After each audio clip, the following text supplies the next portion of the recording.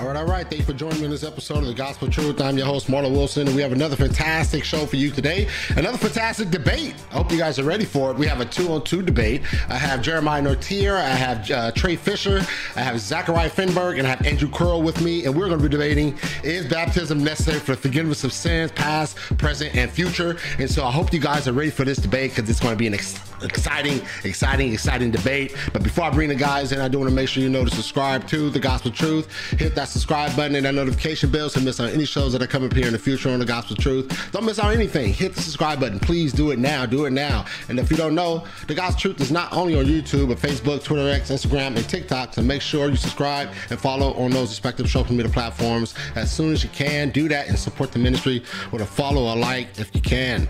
Also, all this content is not only on video, but also audio, iTunes, Google Play, Spotify. So flow over to those podcasting platforms and subscribe and follow on those podcasting platforms if you can. And as always, I do have some shows that are coming up here in the future that I want to make sure you guys are aware of. All right. Coming up after this debate, I have CJ Cox and JP. They're going to be joining me. Does God decree all things? This should be a fun one, a very controversial, very exciting, can get heated at times, but I'm sure everyone will be looking forward to this one. Hopefully you guys are getting ready for it. After that, I have Radar and Jason jumping in. And they're going to be debating, does the Trinity in the Torah? Is it implied in the Torah? Things like that. So it should be a fun debate. Hopefully you guys are looking forward to it. And I'm looking forward to it as well. This will be Radar and Jason's first time on The Gospel Truth. Then after that, I have Dr. Michael Burgos and Brandon Nero going to be jumping on. Is Jesus the Father incarnated? That is the debate premise for this debate. And so hopefully you guys are looking forward to it. It'll be a oneness versus Trinitarian debate. And so hope you guys are looking forward to debate, and it should be a fun one. And lastly, we are having a conference. Well, I'm going to be a part of a conference in February of 2025. It's going to be an open air theology conference. And this is going to be an exciting one, man. I hope you guys are looking forward to it. Hope you guys were able to go to the last conference. I wasn't able to go, but this time I'll be there. I'll be there as a speaker, so hopefully you guys will be able to come, and I'll be able to meet a lot of you guys. I know Jeremiah will be there. He'll be there in the capacity as a debater, so hopefully he'll be getting that debate partner soon. Come on, Jeremiah. Come on. You got to get it. But nonetheless, this should be a fun conference. Hope you guys are looking forward to it, man. If you guys are interested in knowing more about that, check out Open Air Theology on a YouTube channel, and I'm sure they have all the information there that you need for that. All right, that said, we are excited for this debate, and I am excited as well. Trey Fisher and Jeremiah has been on before in the capacity of debate. Jeremiah came on a one-on-one, and Trey has been on in a one-on-one debate. And so now Andrew and why am I forgetting folks' name, man? Andrew and Zachery, my goodness, man, I'm getting brain freeze here. Andrew and Zachery reached out to me and said, hey, we're down to debate. We want a 2-on-2. I said, oh, okay. I know some folks who will handle that, who will take care of that. And so we set it up, and now these guys are on the show, and I'm glad to have them. Let me bring them in so they can introduce themselves to you guys. What's up, fellas? How y'all doing? What's up? What about it?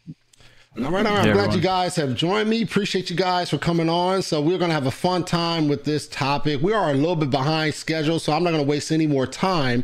I'm going to allow you guys to introduce yourselves to the audience so you can tell them what you do, blogs, YouTube channel, whatever you do, let them know what you do. Start with Jeremiah and Trey. Go ahead and give a quick introduction to yourself, guys. Go ahead, dog. Go for it, Trey. Okay. Well, I just want to thank Marlon, thanks for having me back on. I've lost count how many debates this is for me on your platform, but thank you. I just want to encourage everybody to go over to the Apologetic Dog YouTube channel. Please show some support. Please like and subscribe and check out that content. Also, check out the Apologetic Dog website at www.theapologeticdog.com. I also serve as a pastor and elder at 12-5 Church here in Jonesboro, Arkansas, Northeast Arkansas. We'd love for you to come by and check us out. And I just want to thank you so much for all the support, those individuals that have supported the ministry that remain nameless. And I just want to especially thank my wife, who is the babe of all babes, and all of my church support from 12-5 and the Fishbone. What about it? So I'm Trey Fisher. I have a podcast called the Parish Reform Podcast, and we got another one coming out called What About It? It's going to be pretty awesome. But yeah, check out those. I overcame my past. I had 18 years in the Church of Christ, although every time I talk to someone in the Church of Christ, they say I never was in the Church of Christ and never understood the Church of Christ. But I went to a Church of Christ high school, met my wife at Harding, and she is the babe of all babes. So, yeah, I'm a pastor at the Parish of the Redeemer in Calhoun, Louisiana. I love the people in the Church of Christ, and I want them to come out of it and see the gospel of Jesus Christ and to take that yoke of heavy works off their shoulders and to trust in Christ and Christ alone for their salvation. That's where my passion is. So glad to be here. Thanks, Marlon. All right. Thank you, guys. All right. Zach and Andrew, you guys are up next. Man, go ahead and a quick introduction yourself. Hey, my name is Zachery Feinberg. I am a dad, a husband, just a normal Christian. I do preach sometimes at my church, the Springs Church of Christ in South Florida, in Margate specifically. I also lead evangelism where we go out there at least once a month and we just talk to people at the mall, knock on doors, whatever. If you want to have a conversation, that's what we do. I also have a YouTube channel called Let's Talk Apologetics, where it's pretty much just that. Any type of apologetics we want to talk about, you can, send me an email, comment on anything, and that's just what I do. I really love it, and I really appreciate this time to come on the podcast or on the YouTube and have this awesome discussion. My name is Andrew Curle. Again, thank you all for having me on. I've been preaching in Churches of Christ for, let's say, the last 8 years now. Thankful to be here. I got a friend of mine who's in the process of building me a website. I'm hoping it will be done by the end of the year. I guess I'll probably try to hook up with Zach or something and maybe see if he can try to help get the word out. But it should be aboutscripture.com, I believe. And so hopefully that will be done by the end of the year. And some articles and things that I enjoy writing, different Bible topics. People can go there and read those. Hopefully we'll be up soon. That's it. All right. Thank you guys for once again coming on. Appreciate you. So we're going to jump into this debate. The premise of this debate is water baptism necessary to receive the forgiveness of all our sins, past, present, and future? Zachery and Andrew, you guys are arguing affirmative. Jeremiah, Trey, you're arguing negative. And we're going to start that with 20-minute opening statements, and that's going to be followed by 10-minute rebuttals. And then we're going to follow that with a total of 50-minute cross-examination. Both teams get 20 minutes each, 25 minutes, should I say, 25 minutes each to ask questions. And then we'll follow that with 5-minute closings from the audience, and then a 20 to 30-minute Q&A from 5-minute closings from each team, and then a 20 to 30-minute Q&A from the audience. Sounds good? Yes, sir. Sounds good. All right. Zachery, Andrew, are you guys presenting, taking half and half, or is someone presenting the opening? Yeah, pretty much half and half. All right. You guys got it, and I will start your 20-minute timer as soon as you guys begin to speak. All right, tonight's debate centers on the question, is water baptism necessary to receive forgiveness of past, present, and future sins? I emphatically affirm that it is. Baptism carries various meanings, but for tonight, we are focusing on baptism as the act of being immersed into Christ. In baptism, we are placed into Christ and have Christ put on us, as stated in Galatians 3:27. For as many of you as were baptized into Christ have put on Christ. This understanding of baptism is the foundation of tonight's discussion. The New Testament, as prophesied in the Old Testament and fulfilled through Jesus Christ in the New Testament, promises the complete forgiveness of past, present, and future sins for those who are in Christ Jesus. This covenant signifies a profound shift from the old Mosaic covenant, where atonements for sins required continual sacrifices, Hebrews 10:1. Through Christ's sacrificial death and resurrection, the new covenant offers a once and for all atonement, providing a permanent solution to the humanity's sins problem, Hebrews 10:12 and 14. The book of Hebrews encapsulates this promise, for I will be merciful towards their iniquities, and I will remember their sins no more, Hebrews 8:12. And then he adds, I will remember their sins and their lawless deeds no more, Hebrews 10:17. This forgiveness is not contingent upon repeated ritual sacrifices, but in the once and for all sacrifice of Jesus Christ. My primary focus will be on examining Acts 2 and Paul's conversion. In Acts 2, we see Peter, filled with the Holy Spirit in verses 1 through 4, begin to preach the gospel to the Jews in verses 14 through 36. Upon hearing the gospel presentation on the day of Pentecost, the listeners whose hearts were pierced by the message ask, what shall we do? Peter's inspired response is not, you do nothing. You're already saved because you've already believed. Your hearts have been pierced, so you have already been regenerated by the Holy Spirit. You're already Christians. Instead, Peter responds, repent and be baptized, every one of you, in the name of Jesus Christ for the forgiveness of sins, or of your sins, Acts 2:38. Repentance and baptism are actions that follow a person's heart being pierced by the gospel message. Through these steps, one receives the forgiveness of their sins. Therefore, forgiveness does not precede these actions. Baptism is essential for the process of receiving the forgiveness of sins. Even if one takes the position that repentance is the primary focus for the forgiveness of sins in Acts 2:38 rather than baptism, it is still important to note that repentance occurs after belief, as indicated in Acts 2:37, where the people's hearts were already pierced upon hearing the gospel message. However, my stance is that Acts 2:38 must be taken at face value. Baptism is also connected to the forgiveness of sins, just like repentance is. The Greek word translated as for in Acts 2:38 is the preposition eis. According to Thayer's Greek English lexicon, eis is a preposition governing the accusative case, denoting entrance into or direction and limit, which is translated as into, to, towards, for, and among. This suggests that baptism is the specific point at which one receives the promise of the forgiveness of sins. In the context, eis conveys the idea of moving into a state of forgiveness, indicating that at baptism, the act of baptism is directly connected to entering into the state of having one's sins forgiven. Therefore, the passage clearly links baptism to the moment of receiving forgiveness, emphasizing its critical role in the process of salvation. The same concept of on the Greek preposition eis is found in Matthew 26, verse 28, which states, "For this is the blood of the covenant, which is poured out for many for the forgiveness of sins." Here, the Greek preposition eis is used again for the forgiveness of sins. In this context, Jesus speaks of his blood being poured out on the cross for the purpose of forgiving sins. Jesus shed his blood so that sins could be forgiven, not because sins were already forgiven. Therefore, Acts 2:38 cannot mean repent and be baptized because your sins are already forgiven. The forgiveness is something that takes place after, hence the Greek preposition eis. Now to look at Paul's conversion. Acts chapter 22, we have the inspired apostle Paul recounting his conversion to his Jewish brethren. He begins by explaining that the Lord Jesus appeared to him on the road to Damascus. Paul acknowledges Jesus as Lord in Acts 22:10. Then the Lord Jesus tells Paul to rise and go into Damascus, and there you will be told all that is appointed for you to do. Acts 22:10. In this instance, Paul is blinded and he's brought into Damascus. From Acts chapter 9, which recounts the same events, we know that Paul was blinded for a total of 3 days, which he neither ate nor drank, Acts 9:9.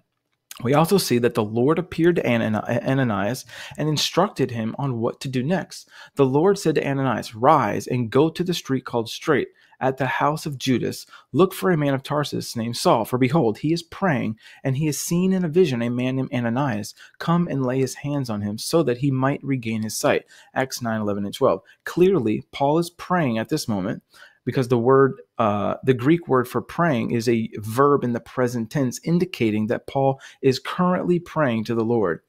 At this point in Paul's conversion story, the Lord Jesus has appeared to him. Paul has acknowledged Jesus as Lord. He is fasting from food and drink, and he is praying to the Lord Jesus. However, if we continue examining what Paul was instructed to do by Ananias, we see that Paul was still in his sins and not yet a Christian. Paul was told to wait in Damascus for further instructions, and Ananias came to him and said, "Brother Saul, receive your sight." And at that very hour I received my sight and saw him. And he said, "The God of our fathers appointed you to know his will, to see the righteous one, and to hear his voice from his mouth, for you will be a witness for him to everyone of what you have seen and heard. And now, why do you wait? Rise and be baptized and wash away your sins, calling on his name." Acts 22:13 through 16. Ananias, inspired by the Holy Spirit, told Paul to rise and be baptized to wash away his sins, calling on Jesus' name.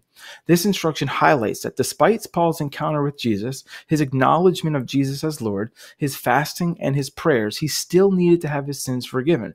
Ananias, being guided by the Holy Spirit, seeing that he's performing the miracle of healing and receiving visions, both of which are clear signs of the gifts of the Holy Spirit, Mark 16:17-18, and Acts 2:17, would not have told Paul to wash away his sins if they were already forgiven. This shows that according to the book of Acts, one's sins are not forgiven until they are baptized into Jesus Christ for the purpose of forgiveness, Acts 2:38. In recounting his conversion in Acts 22, Paul provides a detailed account of what transpired in Acts 9 and the instructions he received from Ananias. The inspired men, Ananias, Paul, and Luke, the writer of Acts, all concur on the sequences of events. Even after seeing Jesus and acknowledging him as Lord, and after fasting and praying for 3 days, Paul remained in his sins. This is why Ananias urged him not to delay, but to be baptized to wash away his sins. If one wants to claim that the washing away of sins occurs not through water baptism, but through something that happens before baptism, such as calling on the name of the Lord, meaning acknowledging Jesus as Lord and praying to him, then several important questions arise. Why would Ananias, who is inspired by the Holy Spirit, tell Paul that he still needed to wash his sins away by calling on his name? Furthermore, why would Paul, when recounting the events in Acts 9, reaffirm that Ananias instructed him to wash away his sins by calling on his name? And why would Luke, the author of the book of Acts, retell Paul's conversion in a manner that stresses Ananias' insistence that Paul needed to wash away his sins by calling on the Lord's name? All three inspired men, Ananias, Paul, and Luke, consistently affirmed that Paul was still in his sins until he followed Ananias' instructions in Acts 22:16 to wash them away by calling on the name of the Lord. This suggests that Paul remained in his sins prior to that moment. Now to delve into the phrase calling on his name. This expression goes beyond merely vocalizing words to Jesus. It signifies appealing to God with faith in his authority and saving power. In the New Testament, calling on his name is intrinsically linked to receiving salvation through the forgiveness of sins. As stated in Acts 2, verse 21, and it shall come to pass that everyone who calls upon the name of the Lord shall be saved. Similarly, Paul affirms in Romans 10:13, for everyone who calls on the name of the Lord will be saved. A quick note on the phrase shall be saved. In these passages, the Greek word is a verb in the future indicative passive. This verb form indicates that the action of being saved will be performed on the subject in the future. Thus, salvation results from calling on the name of the Lord. However, Ananias indicated that Paul had not yet called on his name, as Paul still needed to wash away his sins. This implies that Paul's sins had not yet been forgiven. The reason for this is that Paul had not yet been baptized, which is essential for the washing away of sins. Therefore, according to the scriptural narrative, baptism is integral to calling on the name of the Lord for salvation. Paul's conversion involves several critical steps.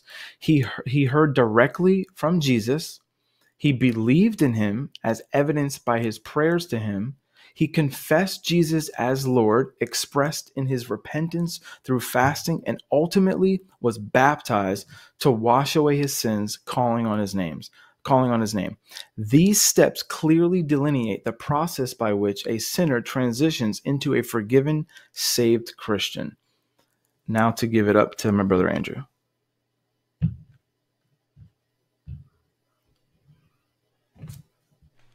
I think we lost Andrew. There you go. Hey, can y'all hear me? Yep, we got you. Sorry, my internet went out. Oh. I'm assuming Zach finished this stuff. Yeah, all right, let me, I think you broke up like right at the 10-minute mark. We couldn't connect to you, so I'm gonna start the time at 10 minutes. So you'll have a full for that allotted time. So you'll be treated good. All right, so you got it, man, for 10 minutes. All right, thank you. I'll be reading from Acts chapter 10 and Acts chapter 10 and also Acts chapter 11. Obviously, I'm not going to have enough time in 10 minutes to read everything in those chapters. So I'll read some of it for us. Acts 10, verse 1. Now there was a man at Caesarea named Cornelius, a centurion of what was called the Italian cohort, a devout man, and one who feared God with all his household, and he gave many alms to the Jewish people and prayed to God continually. About the 9th hour of the day, he clearly saw in a vision an angel of God, who had just come in, and said to him, Cornelius. And fixing his gaze on him, and being much alarmed, he said, What is it, Lord? And he said to him, Your prayers and alms have ascended as a memorial before God. Now dispatch some men to Joppa, and send for a man named Simon, who is also called Peter. He is staying with a tanner named Simon, whose house is by the sea. When the angel who was speaking to him had left, he summoned 2 of his servants and a devout soldier of those who were his personal attendants. After he had explained everything to them, he sent them to Joppa. For those of us who are familiar with Acts 10, the story continues. Peter sees the vision with the sheep coming down with the animals. He's told to rise, kill, and eat, because Peter needed to understand that God was accepting of the Gentiles. The Jews needed to understand that this early on in the days of Christianity. But if you look at the next chapter, Acts 11, verse 1 says, Now the apostles and the brethren who were throughout Judea heard the Gentiles also had received the word of God. And when Peter came up to Jerusalem, those who were circumcised took issue with him, saying, You went to uncircumcised men and ate with them. But Peter began speaking and proceeded to explain to them in orderly sequence. So here in Acts 11, Peter's going to recount the events of what has just happened in Acts 10. You skip ahead to verse 12. Acts 11:12 says, The Spirit told me to go with them without misgivings. These 6 brethren also went with me, and we entered the man's house, and he reported to us how he had seen the angel standing in his house and saying, Send to Joppa and have Simon, who's also called Peter, brought here. And he will speak words to you by which you will be saved. This is the Greek word sozo, and it is in the future tense here. So Cornelius needed to hear words by which he would in the future be saved. So he was not saved before Peter had arrived. And this idea of needing words to be saved, I believe everyone here who's a part of this debate is in agreement that merely hearing words is not enough to save a person. If just hearing the words saves people, then everyone that Peter and the apostles preached to on the day of Pentecost in Acts 2 would have been saved. But as far as I know, there's no universalists on here. No one here believes that everyone that heard the gospel in Acts chapter 2 were immediately saved just because they heard the words. There were approximately 3,000 souls who were saved that day or added to the church that day. And so I'm suggesting that it takes both the hearing of the words and complying, the hearing of the words and obeying those words, whatever those words may be. And this idea of the importance of the words to be saved can be traced throughout Acts 10 and 11. But if you go back to Acts 10, verse 22, they said Cornelius, a centurion, a righteous and God-fearing man, well spoken of by the entire nation of the Jews, was divinely directed by a holy angel to send for you to come to his house and hear words from you. Also, verse 33. So I sent for you immediately, and you've been kind enough to come. Now then, we are all here present before God to hear all that you've been commanded by the Lord. Again, they needed to hear, but they also needed to comply with what it is that they were hearing. Starting in verse 34 through verse 43, we don't have time to read all of it, but Peter is going to talk about Jesus, about his death, burial, resurrection, and how people who believe in his name will have the forgiveness of their sins. That's verse 43. But then in verse 44, it says, While Peter was still speaking these words, the Holy Spirit fell upon all those who were listening to the words. All the circumcised believers who came with Peter were amazed because the gift of the Holy Spirit had been poured out on the Gentiles also. When you compare Acts 10:44 with Acts 11:15, when Peter is recounting the events that have taken place, notice Acts 11:15. And as I began to speak, the Holy Spirit fell upon them, just as he did upon us at the beginning. Here, Peter's taking the Jews' mind back to what happened years earlier on the day of Pentecost when they received the gift of the Holy Spirit and they were speaking in tongues. And so when he says, as I began to speak, this language of, and the Holy Spirit fell upon them is identical in the Greek with Acts 10:44. While Peter was still speaking, the Holy Spirit fell upon them. The Greek here is epipipto or epipipto. Fall on, come upon. It's in the aorist active indicative, third person singular for both. It is identical. And so when we compare these, we see that everything that Peter has been saying in Acts 10:34 through 43 falls under the category of as I began to speak. Peter is not finished speaking yet. He's going to have more words to say. that Cornelius needs to hear to be saved. In verse 46, it says, for they were hearing them, Acts 10:46, for they were hearing them speaking with tongues and exalting God. Then Peter answered. So here Peter's going to finish the words that he was sent there to tell Cornelius. Peter answers, surely no one can refuse the water for these to be baptized who have received the Holy Spirit just as we did, can he? And he ordered them to be baptized in the name of Jesus Christ. So very clearly we see part of those words that Cornelius needed to hear was baptism connected with water, Acts 10:47, which is in the name of Jesus Christ, and that's so that he would be in the future saved, Acts 11:14, again, sozo in the future tense, for his salvation. Anytime these Greek words, there's different Greek prepositions that are connected with baptism with Jesus. Sometimes it's baptized, it's in, epi, ace, whether it's baptized on the name of Jesus, in the name of Jesus, into the name of Jesus, any of those, it's water baptism. Or if you don't take that position, or if you don't agree with that, which we can talk about that in the cross-examination section, but if you don't agree with that, you at least know that in this passage and some other ones that we can look at in the book of Acts later on if you want, we can see that it's clearly not Holy Spirit baptism, because Cornelius and his household had already been baptized in the Spirit. The Spirit's already been poured out on them. So this baptism here cannot be Holy Spirit baptism. It specifically says water, and logically speaking, it can't be Holy Spirit baptism because they already had the Holy Spirit. I'll go ahead and concede the rest of my time here. All right, Zach, you want to finish it off, or are you also conceding the time as well? No, we're pretty good, thank you. All right. Next up is Jeremiah Nortier and Trey Fisher for their 10-minute opening statement. So once again, I will start your time. Who's going to be presenting, Jeremiah or Trey? I'll go. I'm going to wing it. All right, Trey, you got it for 20 minutes. And, oh yeah, I forgot to let you guys know this little chime is a 1-minute chime. Let you know, start wrapping it up. You got 1 minute left. But, yeah. I'll start your time when you begin to speak, Trey. All right, Marlon, we're going. I'm speaking now. Here we go. Start it up. So, all right, you got it. Yeah, we're going to split it up. I'm just going to wing this. I'm sure Jeremiah's been in a dungeon preparing his. I just got done playing golf. Got whooped too. But here's the deal. I just want to go right now to the rebuttal, honestly, with what was just said. It breaks my heart for the Church of Christ. It really does. I know why they believe what they believe. I know why they're taught it. I know, you know what I'm saying? I was there. And it's just so sad to hear things like you must do this, and like to hear the phrase you must comply. Like nowhere you're going to see in God telling people you must comply. He's going to say you must repent and believe. That's what you must do.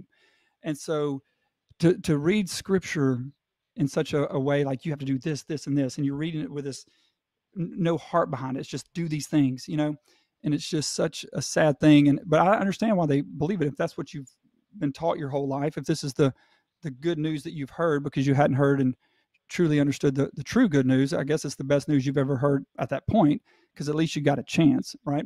But then it's just the weight of this pressure of working and doing and trying to prove yourself. But you have to say, well, I'm not trying to prove myself. But deep down, all the people in the Church of Christ know it, and they're fearful if they die. Are they good enough? Have they done enough? And it's because they don't understand the true gospel, because it's all based on their works and their efforts. And so it's just really sad for me. I mean, my heart goes out to the Church of Christ people who are sitting there. My beef is more with the preachers who actually read the text and study it and just keep refusing to see the truth of God's word for what it is, and to see definitions like faith. Faith does not mean baptism. Faith means to trust in someone or something, right? And so when you change the definitions of words like that, you're manipulating people, you're spiritually abusing them. And I was one of them.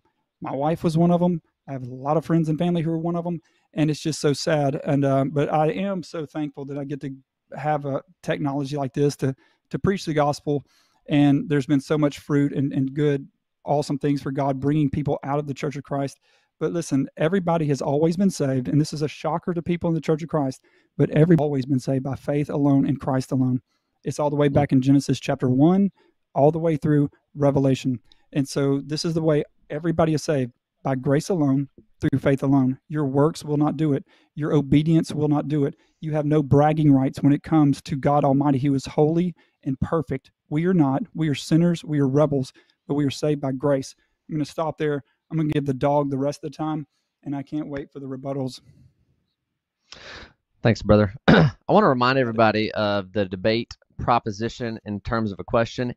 Is water baptism necessary to receive the forgiveness of all our sins, past, present, and future? I want to remind everybody there are two debate topics going on tonight. What is the nature and purpose of baptism, and what is the extent of the atonement? Well, let me start with the latter and tell you that it's impossible for our interlocutors to be consistent with your future sins being forgiven in the moment of baptism if they believe you can lose your salvation, if you can walk away from the faith, or you can fall from grace. If they believe in apostasy of any kind from somebody who is truly regenerate and has their sins washed away, that is a contradiction. They've lost that debate. If they believe you can truly be in the covenant, a Christian, receive the Holy Spirit, and then you can walk away, well, what happened to your future sins that were supposedly washed away in the waters of baptism? That doesn't make sense. But I do want to let people know, I believe they're trying to borrow from our position that says you can actually trust an amazing Savior who saves to the uttermost and actually promises that you can have all your sins forgiven. But it's by resting in his finished work and not your own.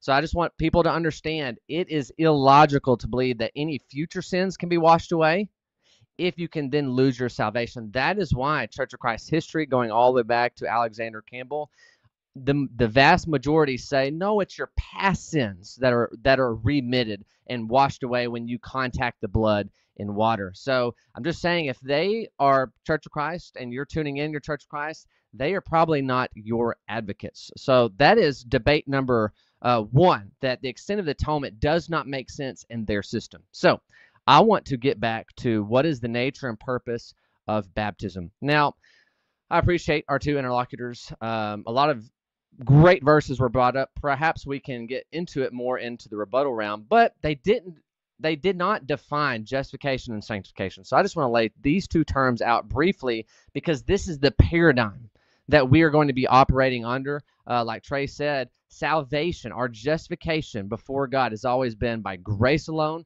through faith alone, in Christ alone. Justification is judicial. It's the moment in time where you have your sins, the penalty of your sins, completely paid for and covered. And the book of Romans is very clear that says, hey, that happens at faith. Okay, now this isn't something new in the New Testament. Romans chapter 4 quotes Genesis 15:6 and says, Christian, the way that you are justified before God by faith apart from your works is the same way that Abraham was justified before God. He believed God, put his faith alone in God's promise of sending a coming Savior, and upon that basis he was justified, counted righteous, logazomai, and the penalty of his sin totally covered in full.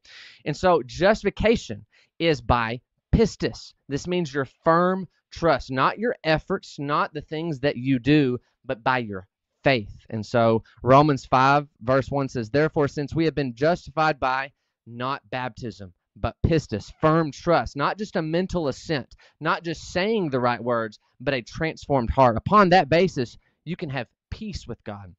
You can have true shalom. No more a ceasefire where you have enmity with the Creator. No, you are reconciled. That verse goes on to say we have peace with God through our Lord Jesus Christ. And so justification, this is judicial before God, and that is by faith, Paul says, not by your works. And so sanctification is being set apart for special use. Sanctification is being conformed more like Christ and less like the world. And that means we are to obey all that Christ has commanded us in our good works and our sanctification to vindicate the truth to the watching world. So I want our audience to understand justification, well, that's by faith apart from works. You don't add works to that or you compromise the gospel of grace. But that moment when you are justified by faith, then that brings you to live a wonderful life in sanctification until we die. And then we will enter into glory, and then we'll be saved from the presence of sin altogether. Okay, so those are two terms our interlocutors did not define: justification and sanctification. And so I want to go back. I want to read a simple verse that I want in the rebuttal time. I want to hear our interlocutors address. So the Apostle Paul says in Romans chapter 4, "Now to the one who works, his wages are not counted as a gift, but as his due. And to the one who does not work, but believes in him who justifies the ungodly, his faith is counted as righteousness." Can you please define for us what faith means and what works mean? If you're going to say, well, this is a particular kind of work, you have to demonstrate that out in the text. Tell me why you think this might be the works of Mosaic law when this whole context is tethered to Abraham that precedes the work of the Mosaic law. And like my brother Trey said, we have always been justified by the principle of faith and not by the principle of works. And so if we're not justified by the principle of works, then the Jew understands my obedience to a list of Mosaic law, which is holy, righteous, and good, can never be the fundamental basis that washes away my sin. And so I use the word washing. Okay, now I want to switch gears and I want to talk a little bit about Acts chapter 2. And so the major proof text here, Acts 2:38. Peter is saying to a group of Jews who were pricked to the heart. They heard the gospel of grace, and he said, repent and be baptized. I just want to pause there. This is a Jewish audience. And so when he says be baptized, baptizo, that's really, really important. We are going to define terms, the fishbone and I, and we're going to contend for context. Baptizo means a ceremonial rite immersed into water that signifies a relationship with God. So every single time our interlocutor just says, it says be baptized, I'm going to say, what did Peter mean to a Jewish audience? The Apostle Paul, who is a Hebrew of Hebrews, what did he mean when he used the word baptizo? Well, it signifies a relationship with God. It signifies the forgiveness of sins. And so being immersed into water isn't new in Acts 2:38.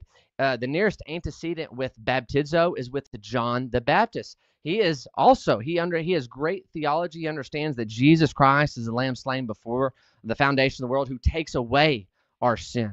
So he's constantly pointing to him, and he also would have been familiar with the Hebrew scriptures. What I want you to understand is being immersed into water, fully bathed, this originates in the Torah. And so hopefully we get into this context a little bit, but in the Old Testament, when high priests would be fully bathed in water, showing that they are now ceremonially clean and perform other sacrifices like sacrificing a goat in blood as a guilt offering or sending a goat into the wilderness. Listen, these ceremonies never forgave sin. And so in Acts 2, the Jews, when Peter says repent and be baptized in the authority of Christ, essentially, they would understand, oh man, this participation in a ceremony signifies that I am submitting to Jesus as King, and he is the one that contains forgiveness of sins. And so we see two imperatives: repent and be baptized. Repent, the author Luke in his gospel and in the book of Acts, repent is always, always, always tethered with forgiveness of sins. And this is not just a mere intellectual assent, but this is a repentance. Always the backside is faith. And so as we read that passage in Romans, it's faith, a repentant faith apart from your works that justifies you before God. And if that is true, then that leads to outward change. And so when we look at repent and coordinating conjunction for you people out there, repent and be baptized, this is a command to be justified by repentant faith. This is also a command to be sanctified. If it's true that you have repented truly from the heart, a heart of faith that now believes and trusts in Jesus, will demonstrate that faith. And so I want to put Acts 2 on pause and just show you kind of the strong consistency in Acts chapter 3. As I've heard the fishbone say before, well, Peter's not going to contradict his first sermon in his second sermon. And so when you look at verse 15 of chapter 3, we're talking about how the author of life, King Jesus, you are to have faith in his name. And he tells his audience, repent therefore and turn back that your sins may be blotted out. That is so painfully clear right there, right, Fishbone? That repentance can I jump in is a what little is bit? Connected. Yeah, go for it. I want to jump in some. I didn't know we could talk about what they talked about. But when we're talking about, I thought that was the rebuttal time. I'm not a professional debater like you. But when we're talking about Acts 2:38 for the forgiveness of sins, right? Well, when were the forgiveness of sins? When did people's sins, when were they forgiven? When? I believe Christianity teaches it was at the cross of Jesus Christ. So when you read in Luke chapter 3 or Matthew chapter 3, but Luke 3, I think it's where it says John baptized for repentance for the forgiveness of sins. Was the people's sins forgiven when they came out of the water of the Jordan River? No, they were truly forgiven at the cross. When was Abraham's sins truly forgiven? It wasn't from the blood of bulls and goats. It was at the cross of Jesus Christ. So it was saying for the forgiveness of sins. So unto the forgiveness of sins. It doesn't always mean in something in the future, right? Because Acts 2:38 is looking back to the cross. Abraham and John the Baptist and everybody else is looking forward to the cross. So it's unto the forgiveness of sins. That's another way. And that word for, ace, is used many times as unto a witness to something. So, it's just the same arguments they have. I cannot wait to go into Acts 22. I'm going to save that one for the rebuttal of Paul's conversion because I don't, 6 minutes is not enough. But like what Jeremiah was saying in the Old Testament, I think we all can agree, even the people in the Church of Christ, the Church of Christ doctrine, the people in the Church of Christ would say that circumcision was a sign that you were in the covenant community of God's people. It's very clear in Romans that circumcision was of the heart, right? Well, that goes all the way back to Deuteronomy 30, verse 6, that God tells them to circumcise your heart. But guess what? You can't do that. So what was this sign of circumcision of the flesh? It was a sign pointing to the true reality. Now, some people became really legalistic in the Jewish religion, okay? In Judaism, they became the Pharisees, the very legalistic people who thought the actual act of cutting off the flesh of this circumcision actually did something for them. No. But the true believers of God, the remnant of Israel, all through the Old Testament, they always knew that was just a sign pointing to a true reality of a circumcision of the heart. And every time God made a covenant with his people, he gave them a sign. He gave Noah a sign. He gave Abraham a sign. He had the Sabbath was a sign under the Mosaic covenant. I just have some feedback now coming to my ears. I'm hearing myself. Ooh, oh no! I'm hearing me. That's weird. I'm talking to myself. But in the Mosaic covenant, the Sabbath was a sign. And so when we get in the new covenant, guess what? There's a sign, and it's baptism. And none of these signs they all pointed to the true spiritual reality. The sign itself doesn't do anything. That would be like when you're starving to death and you're driving down the interstate and you see a McDonald's sign. Do you go and hug the sign? Or do you go to what it points to, the hamburger inside the building? That's what signs do. They always point to a true reality.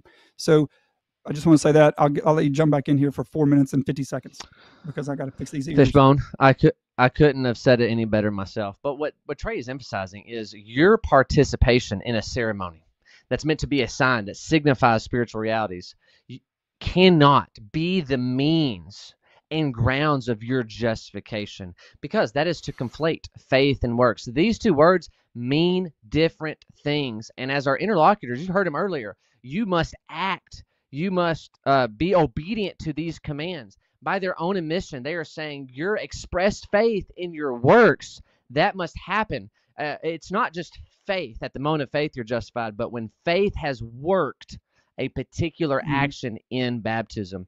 If they say, well, it's not your works, Jeremiah, I'm going to say, okay, well then it's no longer an act of faith in baptism. If they want to say, well, baptism is the powerful working of God, I'm going to say, well, sure, it's a work of God, but is it also a work that you participate in?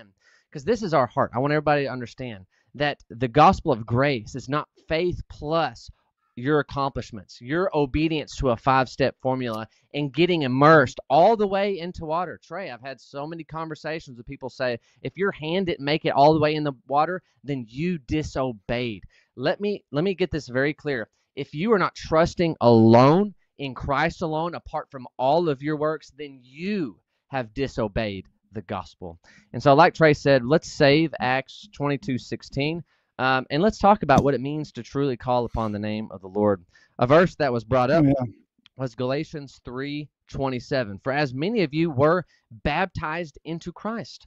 So my question is, how did Paul, with a Jewish background, how did he understand the word baptizo? They will have to categorically reject the definition that says that baptism is a ceremonial rite immersed into water that signifies. If I hold up a picture of my beautiful family, Trey, and I say, this is my family, you're not going to say, well, that's literally Jeremiah's family. That is crazy talk. That is a sign. That is a picture. And when you think that when you're getting into the water, that literally washes away your sin, then you are confusing the picture with what it signifies. You are confusing the representation for the reality, and you have conflated faith and works and law with gospel.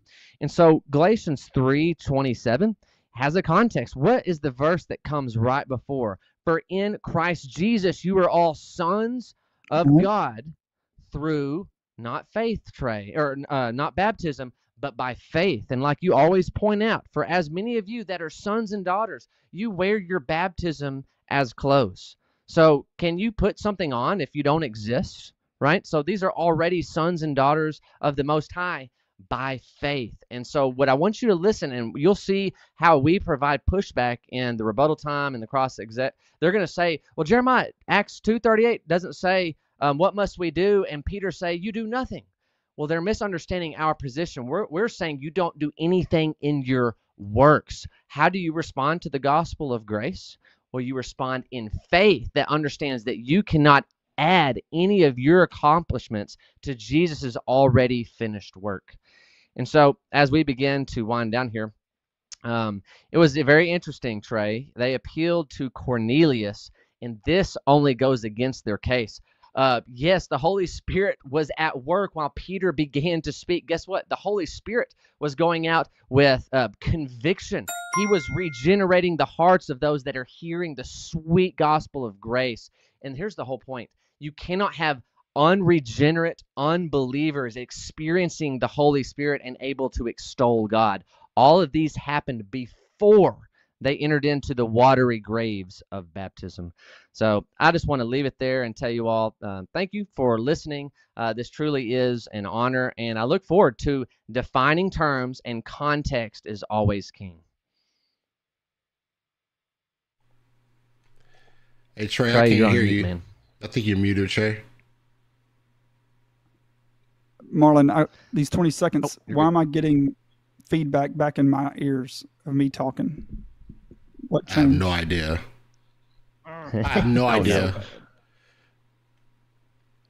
I'm not sure. Okay. I'm sorry about that. I'm not even sure what's going on there. I have no idea, man. But he can fix it while we hear the rebuttals.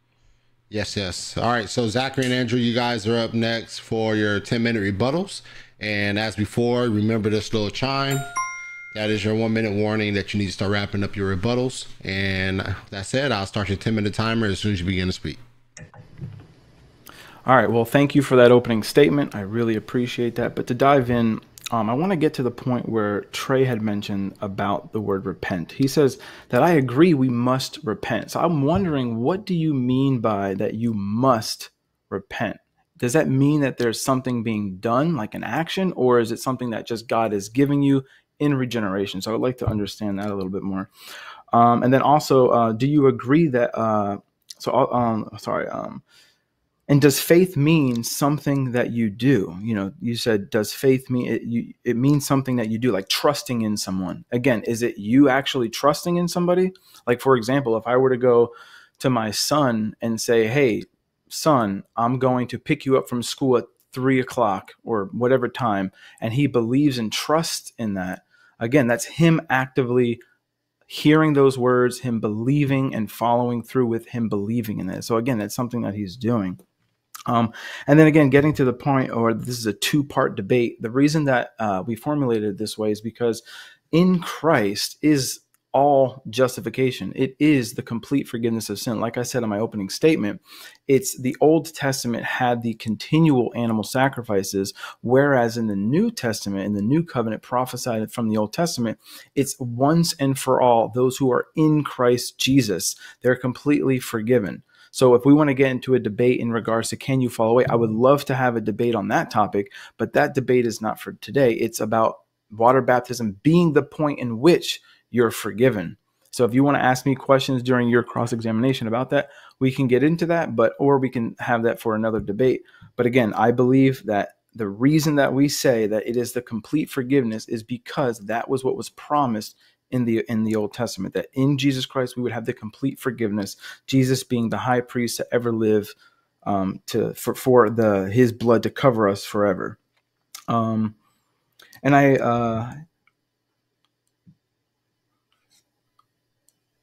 also, I agree that, when you look at Romans chapter 5 and it talks about that we have peace with God, that we've been justified through faith. I agree with faith. I agree with that. But you have to define what you mean by faith. Faith doesn't necessarily mean just trust, because it's actually the word pisteuo. Even in Romans chapter 5, it's something being done. It's a verb in the active. I would like for you to show me somewhere in the Gospel of John, somewhere where you actually show me a word that says faith, pisteuo, pistis, however you want to say it, where it's something that's being done to you. Because again, like for the Calvinist position, it's God is giving you the faith. It's not you having faith, it's God giving it to you, something that would be in the passive, but in actuality, it's something that you're doing. Right. And then again, getting to Romans chapter 4, I'll let Andrew deal with that one. And then again, going to Acts chapter 2, the reason I wouldn't disconnect baptism with repentance is because they're linked together for the forgiveness of sins. This is something that takes place after their hearts were already pierced. The text is clear. Yes, it's a Jewish context, but the gospel is for the Jew and the Gentile. It's both one and the same. It's when you believe, then what happens is you're going to follow through with that, and you're going to call upon the name of the Lord, and you're going to actually repent and be baptized. Just like Trey said, that it's something that you must do. It's something that has to be done. Repentance is something must be done. And if you look at the Greek there in Acts chapter 2, it's a verb that's actually something that you're doing. He's telling them to do something. So again, it's repentance, and being baptized is the same language there.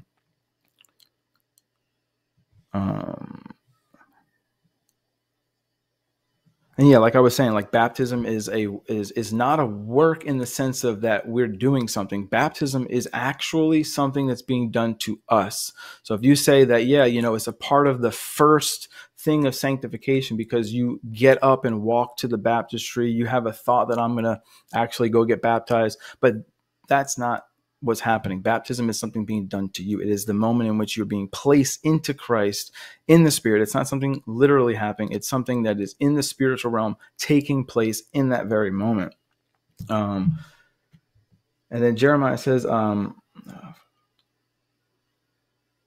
and also I want to look at the idea of in Acts chapter 2, verse 38, where it says, repent for the forgiveness of sins. And he wanted to say that repentance is always tethered with forgiveness of sins. That's what Jeremiah said. That if you look at Luke, that's what it's being connected with. But then Trey came around and said, actually, it should be read as like because or something that already happened. So what is it? Is repentance for the forgiveness of sins, or is repentance because your sins were already forgiven? All right, now over to Brother Andrew. Okay. The comment was made that from Genesis chapter 1 all the way through the book of Revelation, it is salvation by grace alone, through faith alone. Not a single verse was provided because there's not one. So if they want to try to show one, we'd be happy to look at that. Also, it was said that people who have received the Holy Spirit, they're not able to fall away. They can't fall away. In Acts 19, verse 6, the Apostle Paul gives the Holy Spirit to the new converts at Ephesus. They get baptized in the name of Jesus Christ in Acts 19:5.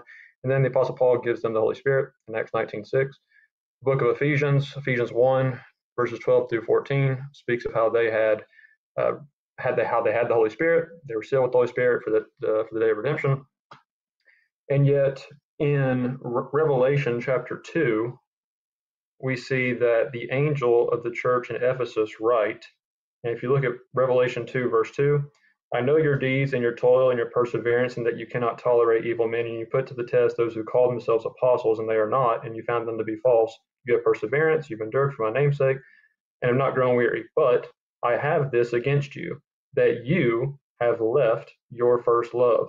Therefore, remember from where you have fallen, and repent and do the deeds you did at the first, or else I'm coming to you and remove your lampstand out of its place. The lampstand, of course, is a symbol in the book of Revelation for the church itself.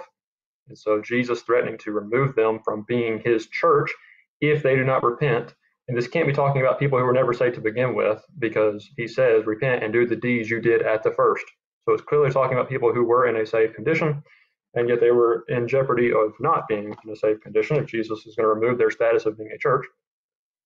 Also, don't have time to go look at it, but Hebrews chapter 6 also clearly shows that people who had received the Holy Spirit were able to fall away, and many of them did in the first century, just like Jesus prophesied would happen in Matthew 24, verses 11 through 14.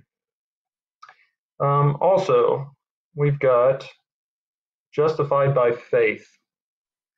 I agree. Zach and I don't have a problem with the idea of people being justified by faith. We're also justified in baptism because Romans 6, verse 7 uses the same Greek word for justification, dikaiao. It says, the one who has died is set free, justified from sin. But in the context of Romans 6, it's not talking about our physical deaths. It's talking about what happens when one is baptized. Romans 6, verse 3, you're baptized into Christ's death. You are buried with him through baptism into death. And so if you want to call it a ceremony or whatever you want to call it, Romans 6 is clearly not about sanctification. It is still talking about justification because it uses the same Greek word for justify in Romans 6 and verse 7. Also, the comment was made, Romans chapter 4. Well, I'd love to see in the context. Why is it in Romans 4, verse 3, this is talking about the works of the law of Moses? Okay, we'll give you the context. Romans chapter 3, verse 20 speaks of how a person cannot be justified by the works. A person is justified by faith apart from the works of the law. Also, verse 28, no flesh is justified by the works of the law. And then after the verse in question, after Romans 4, verse 3, you read about Abraham was justified in the eyes of God before circumcision, not after circumcision, before circumcision. So clearly, in the immediate context, the verses before Romans 4:3 and the verses after Romans 4:3 clearly are showing you that the context is talking about the law of Moses. Abraham was able to be justified in the eyes of God prior to the Mosaic law, which was the whole major thing that was running through the book of Romans. That's why Romans 8 talks about those in the flesh cannot please God. Those in Judaism, those who are keeping the old covenant, they cannot please God. And they didn't, because Jesus' death had already made the atonement. Therefore, they needed to come out of that old covenant, come into the new during that 40-year period. Well, I say during that 40-year period from 30 to 70, but even today, if people want to claim they're going by the old law today, they should still come out of that as well. That's good. I'll concede my time there. All right, Zachery, you good as well? Yeah, I'm good. All right, guys. So we are done with the openings and the rebuttals. So now we're going to transition to the favorite part of every debate, which is the cross-examination. Yes, Marlon, you forgot. Yeah. We didn't get to our rebuttal time. Oh, why am I? See, you know what that's all about, guys. I am just so excited to get the cross X going, and that's all that was. That's all that. Oh, Marlon, I'm sorry, guys. Yeah, yep. Can hear you, Can you hear me? Yeah, I can hear you. I'm sorry, guys. All of that was excitement. I'll start a rebuttal. That's all it was. But all right, you guys got 10 minutes, man. I'll start your time as soon as you begin to speak. I'm going to make it quick here. Do you have to repent? No. Just like you would tell people, you don't have to do anything. There's nothing you can do to save yourself. Nothing. Repentance is, guess what that is? When I repent of my sins, that's a sign, evidence of a changed heart, that God's already changed my heart. Remember, all the way back to Deuteronomy, circumcise your heart, but you can't do that. It's the work of the Spirit of God. The flesh is no help at all. And so do you repent? No. Like, you don't repent to be saved. You repent because you are saved. What is faith, you asked? Faith is a gift from God. That's what it is. So faith is not something you conjure up. Faith is not something that you do. When you tell your son, hey, just believe me, I'll be back from the store in a minute. What does your son do? He does nothing. He sits there and waits because he believes. Kind of like us. We abide in Christ. We wait and we trust in him and him alone. So really quick, let's see here. Baptism, let's see. Yeah, when you said that baptism is not something that we're doing, then why tell people that they got to do it? If it's something that you don't do, baptism is not something that you do. It's not something we do. It don't mean that. Then why tell people to do it? You said that nowhere in the Bible does it preach that people were saved by faith alone. Romans 4, Abraham. Justified by faith. You said, yes, we agree that you're justified by faith. And then you said, and when you're baptized. So are you justified when you have faith? Like Romans 5:1 says that you're justified by faith. Now you have peace with God. The question is, do you have true peace with God when you have faith, or are you not at peace with God when you have faith? But how can you be justified when you have faith and justified when you're baptized? It's because the Church of Christ changes the definition of the word faith, and they try to make it include baptism. So here we go. You're about to have it, Jeremiah, but I'm gonna knock out this Paul's conversion deal. Take your time. Because I would say that the Church of Christ would say that the Bible does not contradict. Correct? The Bible does not contradict. Okay. Now, if we look at Paul's conversion, you stressed the deal. Why would Luke stress his baptism? My question is, when Paul's giving his testimony, not just a recording of Luke of what happened, but when Paul's giving his actual testimony in Acts 26 and in Galatians 1, why doesn't he stress his baptism? He doesn't even mention it. I mean, to be the crescendo of his salvation, I would think he would have mentioned it. But when we go into this, like you said in your statement, Zachery, I believe it was, no, who did the Paul one on their first statement? But here's the thing. You said, let me find my notes here. I wrote it down. Right. Yeah, Zach, you were the one. You said, if you look closely at Paul's conversion, he did believe, and then he confessed, and he called upon his name, but his sins were not washed away until he was baptized. I totally disagree, and I don't think that's good Bible reading, so I'm going to point some things out. We would agree, like you just said, he did believe. He heard from the Lord Jesus Christ. He believed in the Lord Jesus Christ. He confessed the Lord Jesus Christ. And like you even said, he confessed him, right? He confessed him. He called on the name of the Lord. I'm glad we agree with that. But I would say his sins were forgiven before he was baptized, unless you want to go to bed tonight admitting that the Bible contradicts. You're probably not going to say it, but you're probably not going to be able to sleep well after this. John 9:31. It says, we know that God does not listen to sinners, but if anyone is a worshiper of God and does his will, God listens to him. So God was not just listening to the prayer of Paul. He was actually answering his prayer. He was saying, I'm going to send in Ananias, and he is going to give your sight back. So how does this guy in John 9 know that God does not listen to sinners? Because he's listening to Paul, and according to you, Paul is still in his sins. So why is Jesus not just listening and hearing it, but he's answering it as well? Is he must be a worshiper of God, according to 9:31. But why do they know that? Well, because the Old Testament teaches it. In Proverbs 15:8, it says, the sacrifice of the wicked is an abomination to the Lord, but the prayer of the upright is acceptable to him. If you look at Paul's conversion, his prayer was acceptable to Jesus Christ because Jesus Christ was hearing it and he was answering his prayer. Proverbs 15, right here in verse 29, says, the Lord is far from the wicked, but he hears the prayers of the righteous. My question is, was Jesus hearing his prayers and answering his prayers? Yes. Does the Bible contradict? Here in Psalm 66, 18 through 19, it says, if I had cherished iniquity in my heart, the Lord would not have listened. So I guess Paul did not cherish iniquity in his heart. It goes on to say in verse 19, but truly God has listened. He's attended to the voice of my prayer. See, God doesn't listen to sinners, people who hate him. He does not listen to sinners, but worshiper of God that he listens to. My question is Jesus listening to Paul before he's baptized? What do you do with the text? You can't do anything with it other than say, you know what? I'm wrong. Isaiah, let's see here. I think I got one in Isaiah 59:2. But your iniquities have made a separation between you and your God, and your sins have hidden his face from you so that he does not hear you. Oh my goodness. Isaiah 59:2 says that your sins, because of your sins before a holy God, he does not hear you. Here's my question. Was Jesus hearing the prayers of Paul and answering them? Yes, he was. Does the Bible contradict? No, they don't. You know why? Because everyone who calls the name of the Lord, like you said, and like Paul later said in chapter 10 of Romans, he did believe, he did confess, and he did call on the name of the Lord. He was saved. And so Ananias was doing what Christians do. He was doing the Great Commission. That's what I'll leave it right there at that. I'll let you take up the rest of the time. Sorry for that time I took there. Thanks, Fishbone. No, Fishbone did an excellent job of showing us that the fruit of repentance, the actions that are produced from a repentant heart, those actions, those works do not forgive sin. Absolutely not. Must a person repent? Well, repentance is metanoia. That's the changing of the mind. This is a Hebrew understanding of a volitional heart change.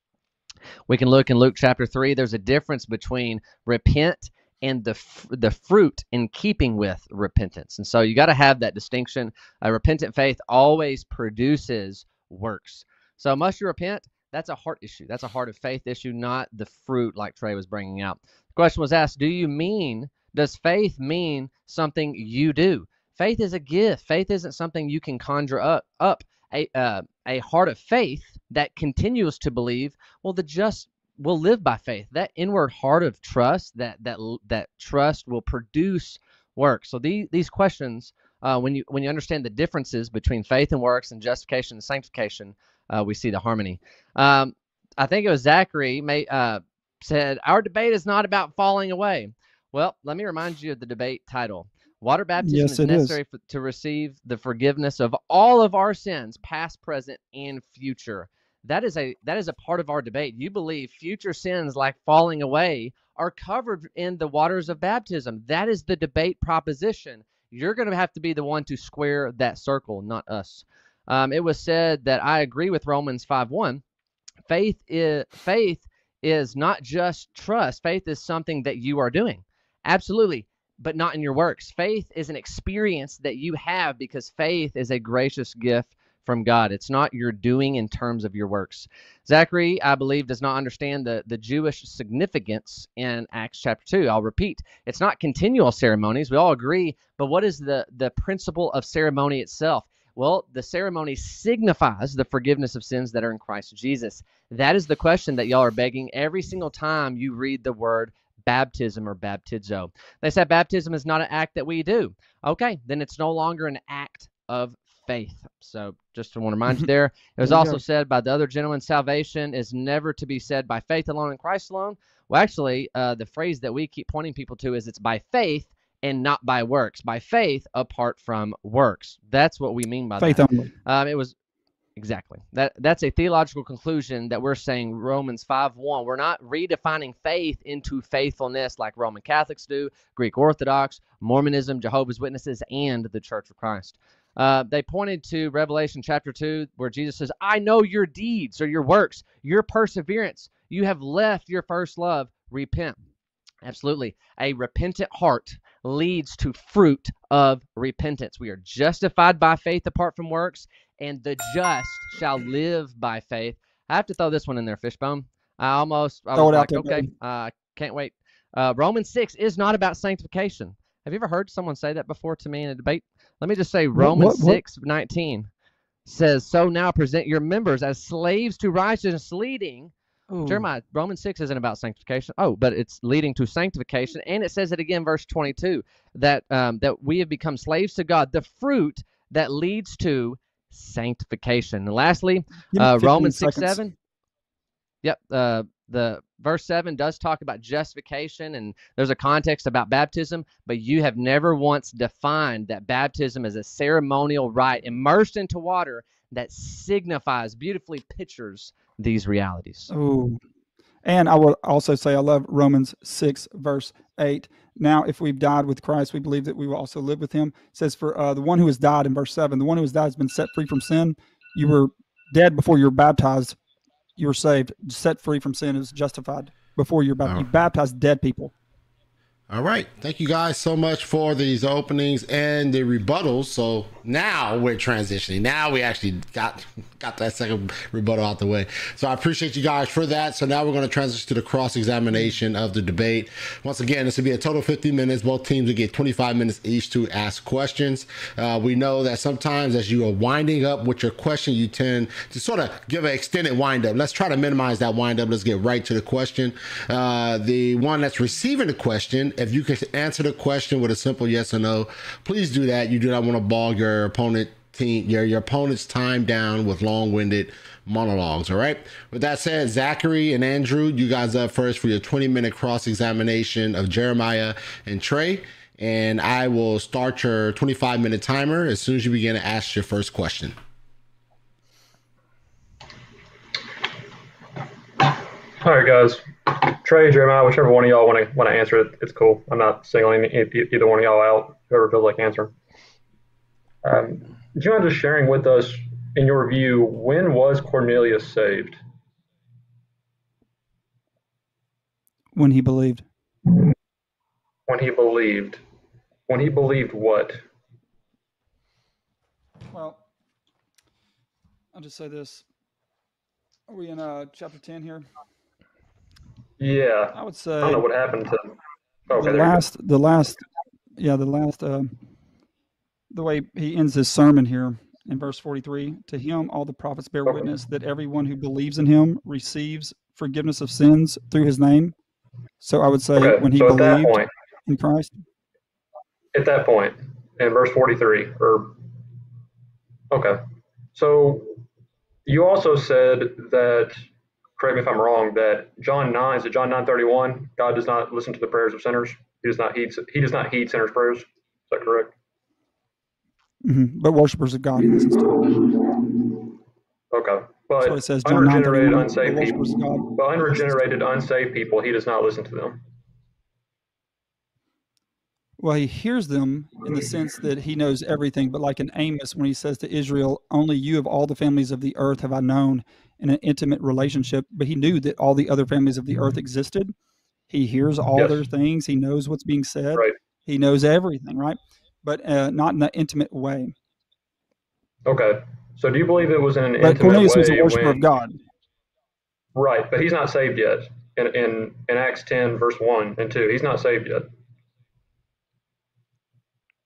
Right. Fishbone, can I hop in there? Come on with it. So I personally believe that God worshipers, those that fear God, are regenerate, but Cornelius is saved in the unique sense that Acts 4:12 talks about the greater revelation, that the name of the Savior is Jesus of Nazareth. And so Cornelius, being unregenerate under Old Testament standards, does not have the permanent indwelling of the Holy Spirit because he has not received the full revelation of Jesus Christ. So he can be a God-fearer, somebody that worships God truly from the heart because he's regenerate, but he has not heard the full revelation of being saved in the entirety of what the New Testament says until he hears the gospel of grace that was proclaimed to him by Peter. So he would be like go ahead. I was going to say it would be like Lydia who was a worshiper of God. And so it says that the Holy Spirit forbid them to go preach over here. The Spirit of Jesus Christ forbid them to preach over here. They said, go to Macedonia is what Jesus told them. So they went to Macedonia. I didn't freeze again, did I? I mean, I hear you.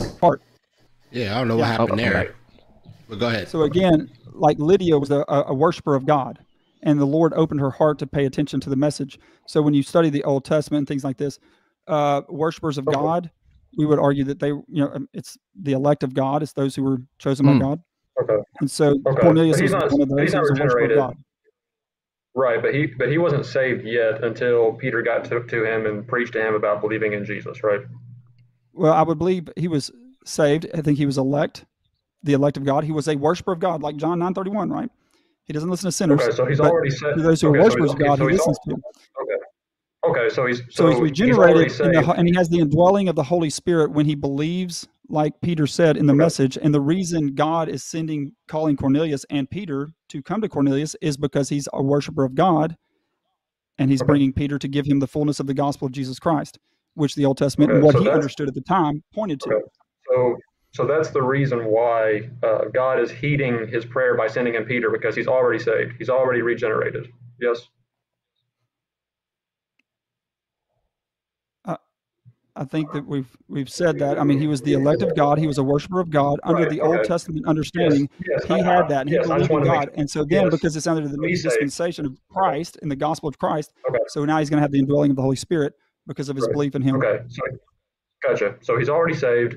Do you think the angel was mistaken in Acts 11, where it says that the angel came to him and told him to go and tell him words by which he will be saved in the future? Was the angel mistaken? No, I don't think the angel was mistaken. So I'm not saying he was saved. Again, I'm saying he was saved by believing in Jesus Christ and having the indwelling of the Holy Spirit. I'm saying he was a worshiper of God. before that took place. Okay. Would you agree that the text says that he was a worshiper of God? Hey, Trey, you can't ask questions, Trey. You can't ask questions, Trey. Sorry, you can ask that one. It's your cross-section. So you're saying that a person has to receive the indwelling of the Holy Spirit or the gift of the Holy Spirit prior to conversion, correct, or regeneration? Trey, you mean hop in there? I believe. Yeah, let me hit this one when you hop in. I believe Christ's words when he says the Spirit gives life, the flesh is no help at all. Go ahead, Jeremiah. Andrew, do you want to ask a follow-up question? But well, I'm just wondering if Cornelius, he was saved when he believed or when he received the gift of the Holy Spirit, right? Well, you're talking about God-fear, so this is a unique Old Testament category. Let me word it this way. I've heard you say, Jeremiah, in some of your debates that the forgiveness of sins is basically the equivalent of the gift of the Holy Spirit is basically it's the equivalent of forgiveness of sins. They go together. Do you still believe especially that? In the New Covenant. Yes. No, in the New Covenant context, that's the gift of the permanent indwelling Holy Spirit. Okay, so why is it that in Acts 2, verse 38, why are the people able to repent and be baptized before they have the forgiveness of their sins? Because Lambanos in the future tense, they will receive in the future the gift of the Holy Spirit, because that kind of sounds like our position that repentance and baptism can both come prior to the forgiveness of sins. No, I disagree. I see a strong continuity with repentance as always what is entailed by the forgiveness of sins at the moment of justification. You're begging the question with your understanding of baptism. Okay. You've also been saying that baptism is a work, ergon, that we do. Yes, that's something we do. It's like the first part of our sanctification. It's not for justification. Water baptism is for sanctification, not justification. Correct? If we agree that we participate in baptism, then there's no way around that we are doing some kind of effort and action. Okay. So can you explain to us what is when baptizo, the Greek verb, when it's when the Greek speaks of things in the passive voice or the active voice, can you explain for everybody what the difference is between? I'm not a Greek scholar, but can you explain to us real quick what you think the difference is between the active voice and the passive voice? Yeah, well, it's in the sentence syntax, so it is communicating to us things that happen in real time. So it has to do with understanding the noun and the verb in the sentences. And I want to say every time we talk about baptizo, it's talking about the ceremony. So are there aspects in a ceremony that we are passive? Absolutely, when we are going down into the water. Are there times in the ceremony when we are active, like expressing our faith? Many people confess Jesus as Lord in their baptism. So they are participating. If they are getting up and walking to the baptistry, that's a part of the whole ceremony that is declaring the gospel of grace. Okay. Can you just explain to us why, if baptism is a work that we do, why is it every time a person or a group of people get baptized in the New Testament, why is it in the passive voice and not active? Because there's a moment in our the ceremony of baptism where we are passive, but that's not the full range of the ceremony. We get up, we participate. Typically the baptizer, like Ananias, is declaring the gospel upon their confession. So you're talking about one moment in the entire ceremony. But the moment that you say you're entirely passive during baptism, that no longer is an expression or act of faith. So baptism, I'm just making sure I clarify. So just make sure I understand. Baptism is a work that we do, or it's a work that we do, or a work that we don't do. It is both a work of God, you're not asking about it, but it is a work that we do along with the baptizer who is also working in the ceremony. Even though baptism for a person or group of people is never active voice, it is a work that we do. It wouldn't have to if we understand the process that we are going into the water and we're coming out. To say the only time that the ceremony is a ceremony is when you're no longer doing anything is to miss the whole point of what the ceremony signifies. Yeah, I would also disagree that every time baptizo is mentioned is a passive voice. Rise and be baptized and wash your sins away is not passive. It's a verb, and it's in the middle voice. Correct. I agree. So the middle, right, the middle voice means it's the grammatical voice that signifies that the subject of the verb is being affected by its own action or is acting upon itself. Yes. So if we're going to take Acts 22:16, we're saying that Paul doing this action and this verb of baptism also he is causing his sins to be washed away. But we know this is talking about a spiritual thing. This is not talking about a physical, his sins are floating down the river. And it's in a middle voice, because surely we don't believe that Paul causes his own sins to be forgiven. But that's the grammatical text of Acts 22:16. Yes, and Acts 22:16 is the only one that I could find where a person or a group of people is getting baptized and it's middle and not passive. And I think the reason why it's middle in Acts 22 versus in Acts 9, the original account where Saul gets baptized by Ananias, which is passive there. But in Acts 22, the reason I believe it's in the middle is because Paul in Acts 22 is retelling his own conversion story. It's not like Luke or someone narrating the story, and therefore, yes, he does have to be both active and passive in the sense that obviously we would all agree that just because of, I would think we would all agree that just because a person goes Andrew, swimming, do you have a question with that? Let's make sure we're asking questions, Andrew. Sorry. Okay, sorry about that. I did have another question or two, but I don't want to have Zach run out of time, so I'm just going to go ahead and pass it over to Zach. Thanks, Andrew. Yeah. Attaboy, Andrew. All right. Does Acts 2, verse 37 teach us that those whose hearts were pierced were already saved? You got a fishbone if you want to go first. Well, I believe there's, when we read the context of this, Luke is interviewing people. He's writing this account, right?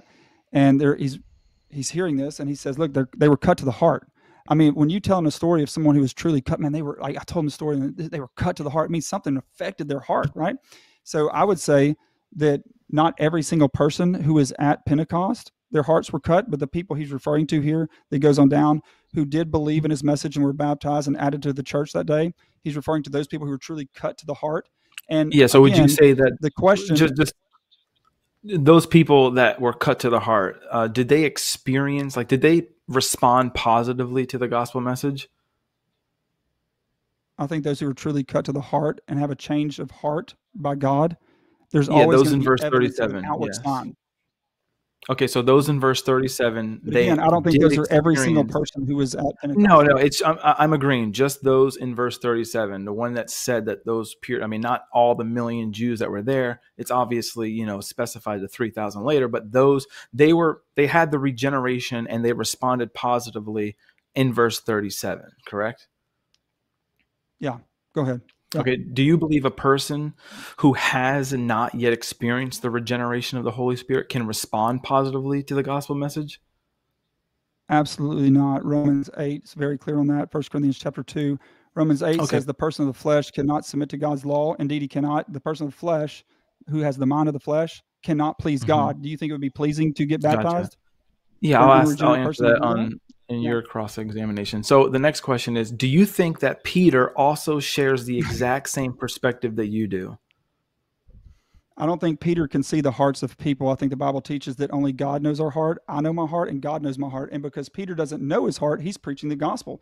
And he says to him, repent and be baptized for the forgiveness of sins, right? And so, but Peter those who respond positively, but my main point is those who respond positively, they would have been regenerated, because a person that has not yet been regenerated, you already said, would not respond positively to the gospel message. So does Peter share that same perspective? Yeah, but I don't know the hearts of people. You can say things. You can say, there's people in this country today who are male and they say they're female, right? But they walk around as males. Yeah, they identify as people. I don't know what people say and what they believe. No, I mean, I'm just saying he doesn't know their heart. So they were cut to the heart. But Luke's going back and retelling the story as it occurred.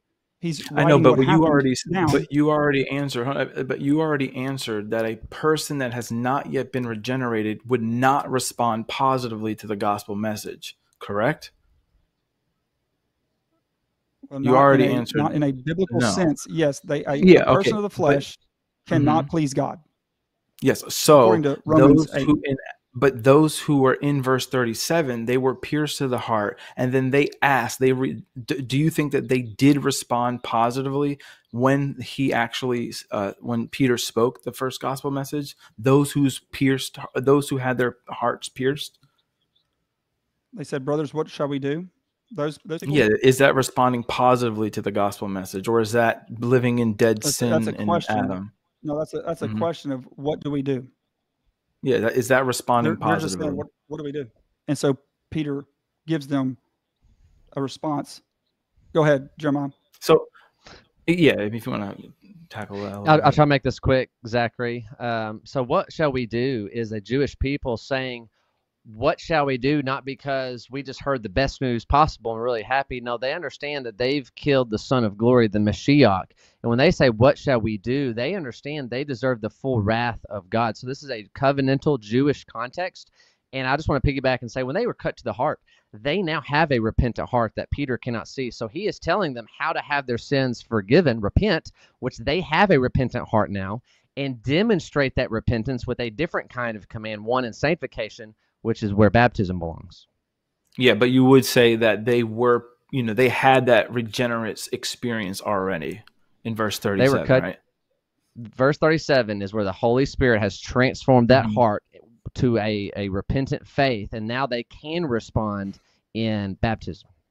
Yeah, and then again, do you think Peter, if somebody were, because again, you're saying it's a Jewish context, yes, they would agree with me. Don't like it at all. Would you also agree that Peter would also say the exact same thing? If somebody that just heard the gospel message, that they were like, we killed the Mashiach, and then they're like, what shall we do? Like, oh my God, we messed up. We killed the one you're talking about, and they were cut to the heart. Do you think Peter shares that same perspective? 100%. He affirms the gospel of grace, which is by faith apart from works, and then the just shall live by faith. That's exactly what the scripture teaches. All right, perfect. So if that's the case, why did Peter command those who heard him preach to repent? The command to repent is a verb in the imperative, suggesting it is an action that must be taken in the present rather than something already accomplished in the past. How is that possible if you believe the Jews in verse 37 were already saved and have already repented? Well, you're begging the question about what metanoia is. It's a change of heart and a change of mind that leads to fruits of repentance. And so Peter is being faithful to the Great Commission, where we are to go to all the worlds, preaching the good news, making disciples, and then commanding them to obey all that Christ has commanded us, and that would include baptism. So you're begging the question with repentance. I got you. Well, again, I think you're missing the point that Peter can't see the hearts of people. Like the scripture says, like, I know my heart, God knows my heart. Nobody else knows my heart. I don't know your heart. So, but God knows your heart. So when people say, they hear the gospel and they say, brothers, what do we do? Like, and again, Luke is going back and retelling what happened. But you're reading it and you're trying to like make it, so Peter should have known that their sins were already forgiven. They didn't have to do anything. That's not what we're saying. Repentant hearts, people who trust in God, always bear fruit, right? The Holy Spirit bears the fruit, produces the fruit in their life. They just pulled it up. I got you. So it's not. I appreciate that. He's like, I'm going to just transition. Okay, I'll transition to a different question. At what specific moment was Paul saved when he called on the name of the Lord? I would say, like you said, when he believed and when he confessed and when he called on the name of the Lord, when he identified him as Lord. So you would say Paul, I would agree with you. I would just take out your last step because all of the other scriptures I provided for you. Mm-hmm. Yeah, I got you. So again, you would agree that. Yeah, so Paul calling on the name of the Lord by acknowledging Jesus as Lord, so that's what he did. So that's him being saved. Now, do you believe Ananias shares the same understanding of calling on the name of the Lord as you do, as being, praying to Jesus? Once again, yeah, I would say that he has that same understanding, but again, he doesn't know. He just knows he's struck down blind. All he knows is Jesus called him, says, hey, man, and what Jesus sent him to do, if you read the text carefully, was not to go baptize him. What Jesus said to do is, I appointed you to go give him his sight back. If you look at Paul's own conversion in Galatians 1, he just says, I didn't receive it from any man. The gospel, not the one I teach. I received it through a revelation of Christ. So, gotcha. So again, you would agree that, I just want to get my point across. So you do agree that Ananias shares the same understanding that if a person is truly praying to the Lord, that person has already called on his name and that person has already been justified and saved, right? I'm gonna let the dog. He's got his hand up. I think he wants to put some. Yeah, and I'll be brief, Zachery. Yeah, because he used the word "be baptized" and wash away your sins. Ananias he would have the Jewish understanding that it signifies these things, and ceremonies has never forgiven sins. So he, of course, would take our view because he wouldn't have your understanding that baptism literally washes away not past sins or all your sins, but he has the Jewish understanding of mikvah. Gotcha. All right. And I would also say Ananias calls him brother. Do you call people who are unbaptized brothers in Christ? So given that Ananias received a vision from Jesus confirming that Paul was praying to him, do you believe Ananias was fully convinced that Paul was truly praying to Jesus? Ask that again. Given that Ananias received a vision from Jesus confirming that Paul was praying to him, do you believe Ananias was fully convinced that Paul was truly praying to Jesus? Or yeah, so are you suggesting that Ananias might be believing that Jesus is lying to him? No, what I'm getting at is, do you He calls believe... him brother. Yeah, I believe that Ananias has the same understanding. That's why he calls him brother Adelphus, which is a noun, a male believer understood as one's own sibling in God's family, sometimes used by any sibling, regardless of gender, in God's family. That's why Ananias says, brother Saul, come in. Yeah, no, I Go got ahead, you. John. I I know you appreciate want to that. come to this. So just really quick to clarify. So in Acts 9:11, it says, and the Lord said to him, so this is when the Lord appeared to him in a vision. It says, rise and go to the street called Straight to the house of Judas. Look for a man of Tarsus named Saul, for behold, he is praying. Do you believe that Ananias was fully convinced that Paul was truly praying to Jesus? Yes or no? Dog, you got your hand up. Go ahead. Yeah, yes, because verse 15, go, for Paul is a chosen instrument of mine. That is why Ananias is going to say, come, be baptized, wash away your sins, because this is what a baptizer is supposed to do when baptizing, is to declare the gospel. So he's being consistent with, of course, this is a brother, someone who is justified by faith apart from works. We now preach the gospel to the watching world. I got you. So if calling on the name of the Lord means praying to Jesus, and Ananias knew Paul had already done that, why did Ananias still instruct him to wash away his sins by calling on his name? Because I'm a little confused. You're saying that his sins were already washed away, but if Ananias knew that he was truly praying to Jesus, which therefore means he was calling on his name, why is he telling him later to wash away his sins? Fishbone, you got to let me take this. Because Christians... Oh, okay, go ahead. Well, you are a little confused. Well, let me bring some clarity. Calling upon the name of the Lord is not simply praying a prayer. It's a heart of worship.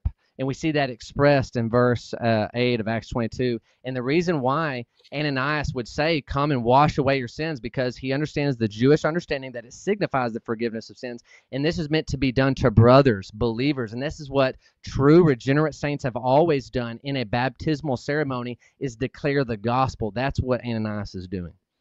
Okay, I got you. Okay, so is true saving repentant faith something pleasing to God?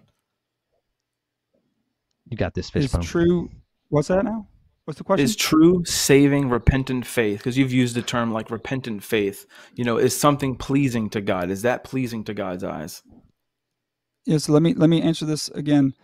The person of the flesh cannot please God. Romans 8:8. So you would agree with my question. I just have I'm running out of time just so I can... So repentance and faith are evidence of a changed heart. God changes our heart, then repentance and faith, and then we move forward in what we're called to do. And so it's evidence of a changed heart. Remember Deuteronomy 30. I'm going to just cut you off there. I'm sorry about that. But can an unsaved sinner perform actions that are pleasing to God, like saving, having that repentant faith? Paul says nothing done in faith. No. Okay. So how, in your view, does a spiritually dead sinner receive this saving repentant faith? By grace alone. Okay. So are you saying that the Holy Spirit might it's the Holy Spirit regenerates the spiritually dead sinner, enabling them to have true saving repentant faith? Yes, that's what the scriptures clearly teach. Okay, so the process then is the spiritually dead sinner is first regenerated or raised to new life, and only then is given true saving repentant faith. Would you agree with that? That kind of order? No, first regeneration, then it says in 2 Timothy faith. chapter 2 that God may perhaps grant them repentance. So repentance is even a gift of God. Faith is a gift of God. It goes back to the valley of dry bones. When you see a bunch of dead bones, do you think God can raise those? God, you only know. So he does it. That's what he does. But you would say that it's so regeneration, then precedes saving faith, correct? Okay, so however, Colossians 2:12 states, "You were also raised with him through faith." Doesn't this passage suggest that faith is the means by which one is raised? So we first have faith, then we're raised, according to Colossians 2:12. Would you agree with that? Was that late? Was that Leighton Flowers? It says through faith, so that refutes. That's no, that's Paul in Colossians 2, verse 12. No. Oh, my bad. I thought it was Leighton Flowers. No, you're misunderstanding Paul because he's talking about a baptism made without hands. The fact that we can be justified through faith, well, that's a gift of God. Thank you for that. All right. Thank you for that. All right, Jeremiah, Trey, you're up next for your 25-minute cross-examination of Zachery and Andrew. And I'll start your time when you ask your first question. All right. I have so many questions. Being that the title of this debate is that when you're baptized, you receive the forgiveness of all of your sins, past, present, and future. And when you bring up Hebrews 10, verse 14, right? I think it's verse 14, that it was once for all, right? That he forgave all of our sins, all those sanctified. Let me go ahead and look it up. 10, 14. For by a single offering, he has perfected for all time those who are being sanctified. How in the world, because you said you would like to debate this some other time, but we're going to do it right now. If Jesus Christ forgave all of your sins, past, present, and future, and you're now a Christian, and he is perfected for you, like you brought up this verse, for all time, those who are being sanctified, those Christians who are alive, and they're perfected for all time. How in the world can a Christian lose his salvation? Well, again, like what I've said is that this clearly is talking about the new covenant for those who are in Christ. That's where my main point is, right. Those who are in Christ, forgiveness, perfect in comparison, like I said, to the Old Testament. But again, okay. Losing your salvation is something that the Bible does also speak about. And the reason that it's the only reason why is because that's the only circumstance. It's you losing your faith.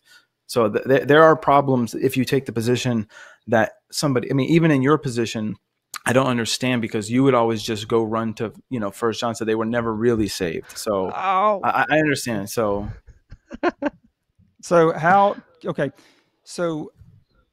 then you really don't believe that for by a single offering of Jesus Christ, that he has truly perfected for all time those who are being sanctified, not those who have glorified, but those Christians on the ground. So you think that, no, truly he has not perfected for all time those who are being sanctified, that they actually can lose their salvation. So he didn't die for all of your future sins, maybe a lot of them, but there's one of them he didn't forgive. No, all those who are in Christ Jesus have received the justification.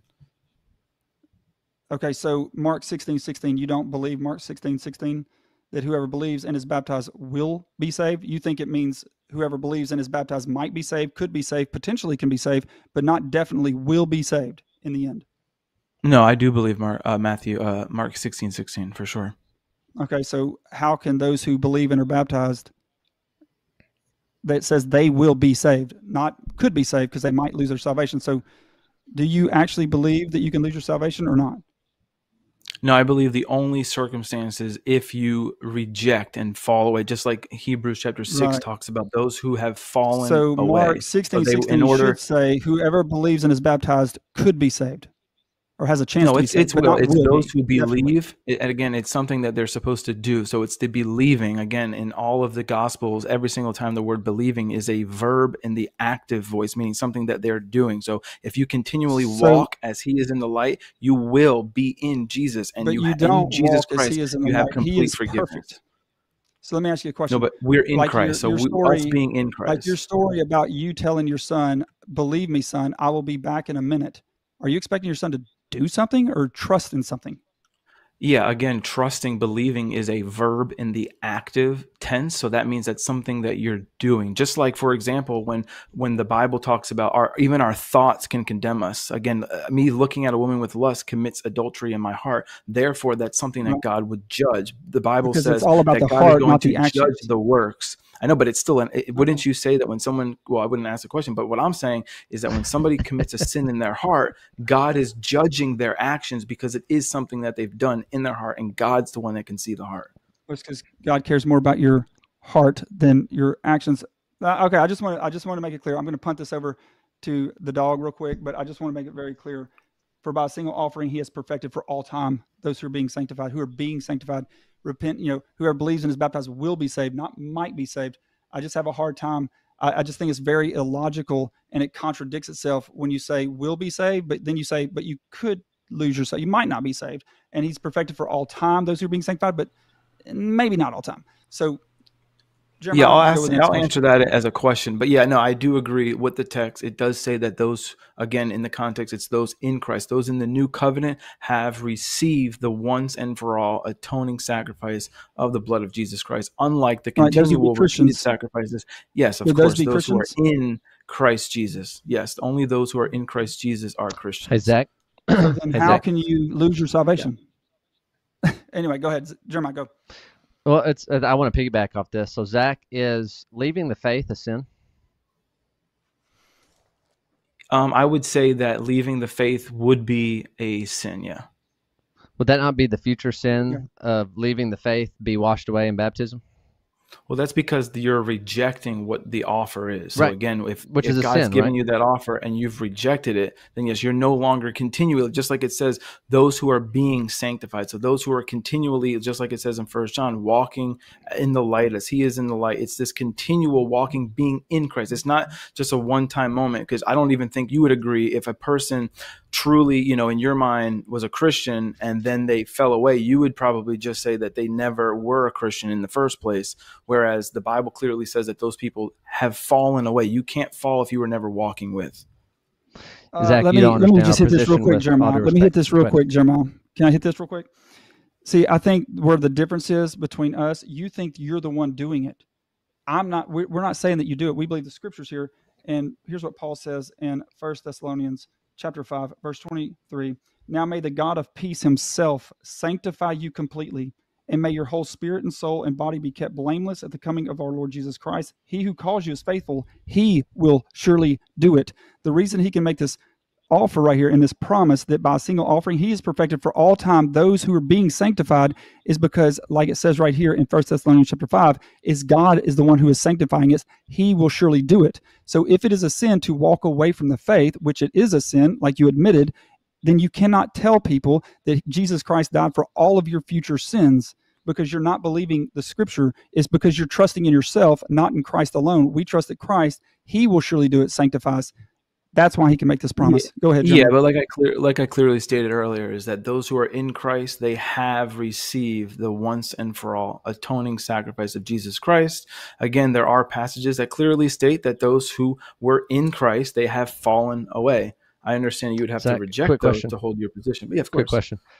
Yeah. So in the moment of baptism for a person, was the potential for them committing the sin to walk away also forgiven in baptism? Can you restate that again? Yeah.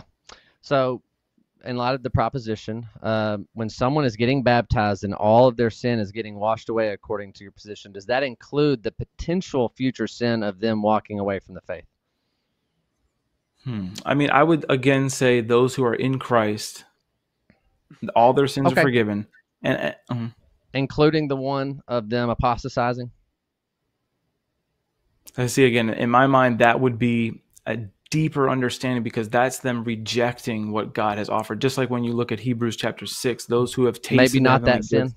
That's fallen away because, again, those people have fallen. I believe that, those who are in Christ, nobody can come and snatch them out, but that person can lose faith, just like we've seen in Revelation. Right. Is that a sin? Is that a sin to lose faith?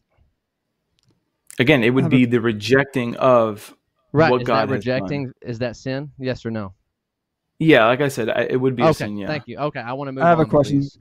Oh, can I Trey, ask one quick? Okay, good. Yeah, go. Okay, let me go ahead and keep this. Well, really quick. Who do you believe is doing the sanctifying? Are you sanctifying yourself, or is it the Lord sanctifying you? Like you mean in the work of sanctification? Mm-hmm. Yeah, again, I kind of view the same things like it's God, it's us working out our salvation, that sanctifying work leading up to glorification, just like you might say that, but there is a one-time moment in justification. You kind of quoted Philippians chapter 2, even though it was out of context. The next verse says it is God who gives you the will and the power to actually do that. But do you think it's you doing the sanctification or God? No, again, sanctification is a work that we're doing, again, to, I wouldn't say, you could say, maybe, I know like you guys might say something like it's 50-50, or that's when me and God are working together. So you wouldn't say it's God does it. Now may God of peace himself sanctify you. He will surely do it. Go ahead, Jeremiah. I'll let you know. All right. So new set of questions. Zach, thank you so much for your kindness, man. I hope we're not coming across too fiery here. No, I love it. My new question is, are individuals today saved the same way as individuals were in the Old Testament? I would say there's a new covenant. I would say that Jesus effectuates that by his cross, but there's a new and living way that we have access to God. There's new circumstances that's found in the new covenant. Again, the death, burial, and resurrection being now applied, like baptism in the New Testament. John is performing a baptism of repentance for the forgiveness of sins, but then after the death, burial, resurrection, there's a new understanding of this greater baptism that Jesus is providing, that those who are in Christ are being actually buried and raised with Jesus. So are you saying we're saved the same way as Old Testament saints, or is there a newer and better way? Is that your understanding of the new covenant? I definitely lean towards that the new covenant does bring in a better hope, like I've already shown in the Old Testament. So a different method of salvation? So the sins in the Old Testament were continually being covered by the animal bloods, whereas now we have the once and for all perfection in Jesus Christ. So now those who are in Jesus Christ are now perfectly justified. So you believe in two gospels, two different methods of salvation. Is that a correct understanding of your view? I mean, again, it's still always the same in the sense of that God had them to follow the law, follow these things. If they didn't, they were to be cursed. They were to be kicked out. They were are we to follow that same law? No. So now we follow what's given in the New Testament, just like Peter tells them to, in the imperative, he tells them to repent and be baptized in the imperative for the forgiveness of sins. I don't think that exact phrase is found in the Old Testament, that exact same way for the forgiveness of sins. So that's why I would take the position that in the New Testament, we see this happening in the New Testament. Two different methods of salvation. You just said in the Old Testament they were to participate in ceremonies and be saved, and now in the New Covenant it's the once finished sacrificed in Christ. So that's two different gospels, wouldn't you agree? No. So again, I would still say it's still like you are believing and doing. I mean, I've said already that belief is a verb in the active voice, something that you're doing, just like in the Old Testament. They're still believing and doing something. Same thing in the New Testament. You're believing and doing. So faith is an active verb. I'm not disputing believing and doing. I'm disputing that we are not obeying the same list of commands like you're saying Old Testament saints did, a different method, a different gospel of salvation. I mean, if there was an example that was given, I might be able to address that question a little bit further. Well, we don't have to get into an example. We can talk about the concept. You either believe in one gospel that all saints have believed in, or you believe in two methods of salvation and two different gospels of salvation. What do you think? I mean, there's definitely something new in the new covenant, so that's where I'm going. Is new a separate method of salvation, or is it something that brings greater clarity of how salvation was accomplished in the Old Testament? Again, I would say in the New Testament there is the complete forgiveness, unlike in the Old Testament. I don't think that there was a possibility for complete forgiveness of sins for those who are in the Old Covenant, unlike earlier you said that in the Old Testament they were forgiven by the sacrifices of blood. Do you agree? Is that what you're saying? No, it was a continual covering. So Yom Kippur was a continual covering of those sacrifices. In Hebrews chapter 10, it shows you that it never actually effectuated what it was intended for. Exactly. So when were those sins actually forgiven of the Old Testament? So again, yes, I would believe that the Old Testament saints, Jesus Christ, his blood did cover them as well in regards to at the cross, but again, being in that old covenant, for example, one had to be circumcised and keep the Passover for the proselytes to come into that covenant, for them to effectuate those promises and blessings, because the Torah was a blessing and a curse, but you had to first be in the covenant, be a sojourner amongst Israel, just like today. In order to effectuate the promises of the new covenant, you have to be in you think Christ. By them doing something, it effectuates the relationship with God. That's what causes God to love them is because of their obedience. Yeah, because believing is something that one is doing. That's why it is in the verb and it is active. It's something that you are doing. It's not passive. I would love for you to show me in the book of John somewhere where it says that belief I don't is think you a believe the book of passive John. word. I You do keep believe saying that. the book of John. Yes. Okay, let me ask you, real quick, just because we're here. Can I do that real quick, John? Yeah, Jeremiah? absolutely. Go to John, the chapter 22, I guess it is. Let me turn there. John chapter 20, I'm sorry, verse 30 and 31. It says, now Jesus did, now you know that nowhere, I don't think repentance is required in the book of John. Nowhere is the baptism of Jesus Christ in the book of John. But John chapter 20, verse 30 and 31 says, now Jesus did many other signs in the presence of the disciples, which are not written in this book. But these are written so that you may believe that Jesus is the Christ, the Son of God, and by believing you may have life in his name. Do you believe that that's the reason the Holy Spirit wrote the book of John, and that by believing in Jesus Christ you may have eternal life in his name? Yeah, so verse 31 says that, but these are written so that you may believe, again, that is a verb in the subjunctive active, second person plural, that Jesus is the Christ, the Son of God, and that by believing, again, is a verb in the present participle active. So again, it's something that they are doing, which I don't think but that you don't have actually to, so you don't believe that you have to, so you do agree, so you don't have to be baptized in order to have eternal life in his name. Again, one has to believe. And what does it entail to believe? It's to follow what he said in regards to how one receives full faith. Can someone read the book of John and come to saving faith and eternal life by believing in Jesus Christ? It says the reason this book was written is so that just you can read what's in this book and believe. Yeah, and just like you said earlier, that repentance isn't found in the book of John. You won't find that, but you would look at the book of Acts and say, look, you have to repent. It's a command in the imperative to repent, but you're saying that that's a part of the regeneration. So it doesn't say that either here. It's saying that believing is something that you're actively doing, which I don't believe you believe that believing is something given to you. It's not something that you're doing. Believing is, according to this in the Greek, it's something that you are doing, not something that's being done to you or given to you. That's fine. Let me ask you, it doesn't say that you have to be baptized, though. Do you believe the book of John, the reason it's written? It doesn't say you have to believe that Jesus is this, the Trinity. The word, the Trinity, or the doctrine of okay, hey, that's fine. Go ahead with your question. There's other things that you need to believe. I would like for that to be understood too. But okay, so the book of John is incomplete, and the Holy Spirit's wrong.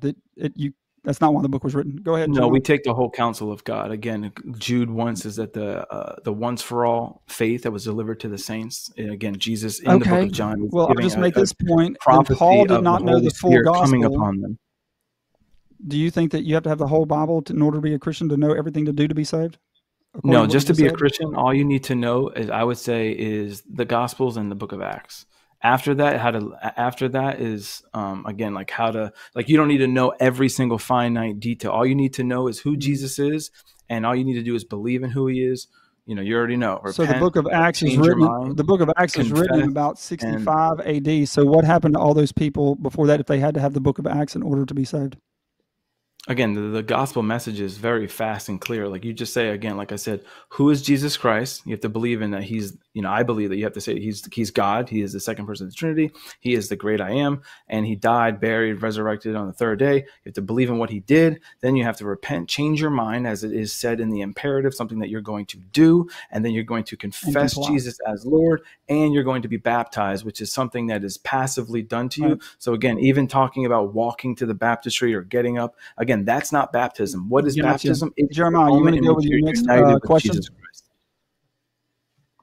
Okay. Go ahead, Jeremiah. Andrew, I would love to hear a little bit. And Zach, you're doing a fantastic job. I appreciate it. But I have a question out of the book. Thank you. If you want to chime in there. So look with me real quick to Romans 3:27. Paul says, then what becomes of our boasting? It is excluded by what kind of nomos, law? By a law of works? No, but by the law of faith. What's your understanding when Paul says the law of faith there? Let's see here. Hear that again. of law, kind of law of works. No, story. So this is talking about. Is this talking about how we're justified by the works of faith and not the works of the law? Is that what we're talking about here? Are you asking me about the broader context? Yeah. Well, I'm assuming. Well, I don't want to take your time. Maybe just clarify for me a little bit. Well, I'm asking your understanding of what Paul means by the law of faith there. So the law of faith, I would say, without having really looked at it, I would think it makes my mind think of the 1 Corinthians. I think it's 1 Corinthians 9. I can't remember the exact verse, 21. I can't remember where Paul talks about how he's not under the law of the old law, but he's under the new law, the law of Christ. So I would say. Do you think that's the same? Do you think that's the same context here? Do you think that's still the same context here Paul's using in Romans 3? Well, I know in Romans 3, in verse 20, he talks about by the works of the law, no flesh will be justified. I would say that's talking about the Mosaic law. I'm not sure if you agree with me or not on that.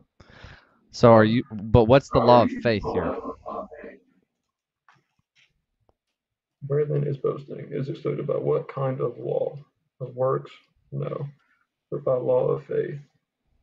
Yeah, I would say it's not by the Mosaic law, but it's by the new covenant law, the new law of Christ. It's that law by which we're justified. It's the new covenant law. Thank you. So what your understanding is that Christians, Paul's saying, we are in no way, shape, or form under the law of the works of Moses. Yes, Paul in Romans 7 verses 4 through 6, Paul clearly says that we've been released from the law, and he clarifies what law he's talking about. Yeah. Okay, no, I appreciate it. So look with me early at verse 19. Paul says, now we know that whatever the law, so to be consistent in your view, this would be the entirety of the Mosaic law, all 613 commandments, as it speaks to those who are under the law. Now you're saying that's not Christians, that's not Paul here, right? When you say that's not Paul here, like, yes, I'm talking about those under the law. Those who are under the law, talking about the Jews, people who are trying to keep the law of Moses. Right. You're saying Jews, not Gentiles. But the problem is, so that every mouth may be stopped. Now you're saying just Jewish mouths, and I would continue to say, and the whole world may be accountable to God. Now earlier in the context, Paul says, well, we've already charged that both Jews and Greeks or Gentiles are under sin, because a part of the Mosaic law is the moral law that is still binding on us today. Or do you reject that we're no longer under the moral law? I say yes, I think we're under the law of Christ, which has moral laws within it, but we're not under the law that the Gentiles were under outside of the Israelites in the Old Testament time. So we're no longer under love the Lord your God with all of your heart, soul, mind, and strength? Well, if we love God, we keep His commandments, and part of His commandments is to love your brother and love your neighbor. Right? That's in 1 John. Where's that verse come from? To love God and love neighbor. Yeah. So yes. I think is it Deuteronomy? I know it's in the Old Testament, right? Deuteronomy and Leviticus. Deuteronomy and Leviticus. Okay. I thought Deuteronomy. I'm not sure about Leviticus, but yes. Just because something is in the Old Testament, if it is repeated or quoted in the New Testament, it may or may not be carried over. Just like I'm in the United States, therefore I'm under U.S. law. I'm not under the laws of Canada, right? I don't live there, but there may be overlapping laws, right? Even though I'm not under Canadian law, it's still illegal, as far as I know. It's illegal to murder there, just like it's illegal to murder here, right? But I'm not under their law. So my question, but what I'm asking about is, does the moral law still stop the mouths of everyone today?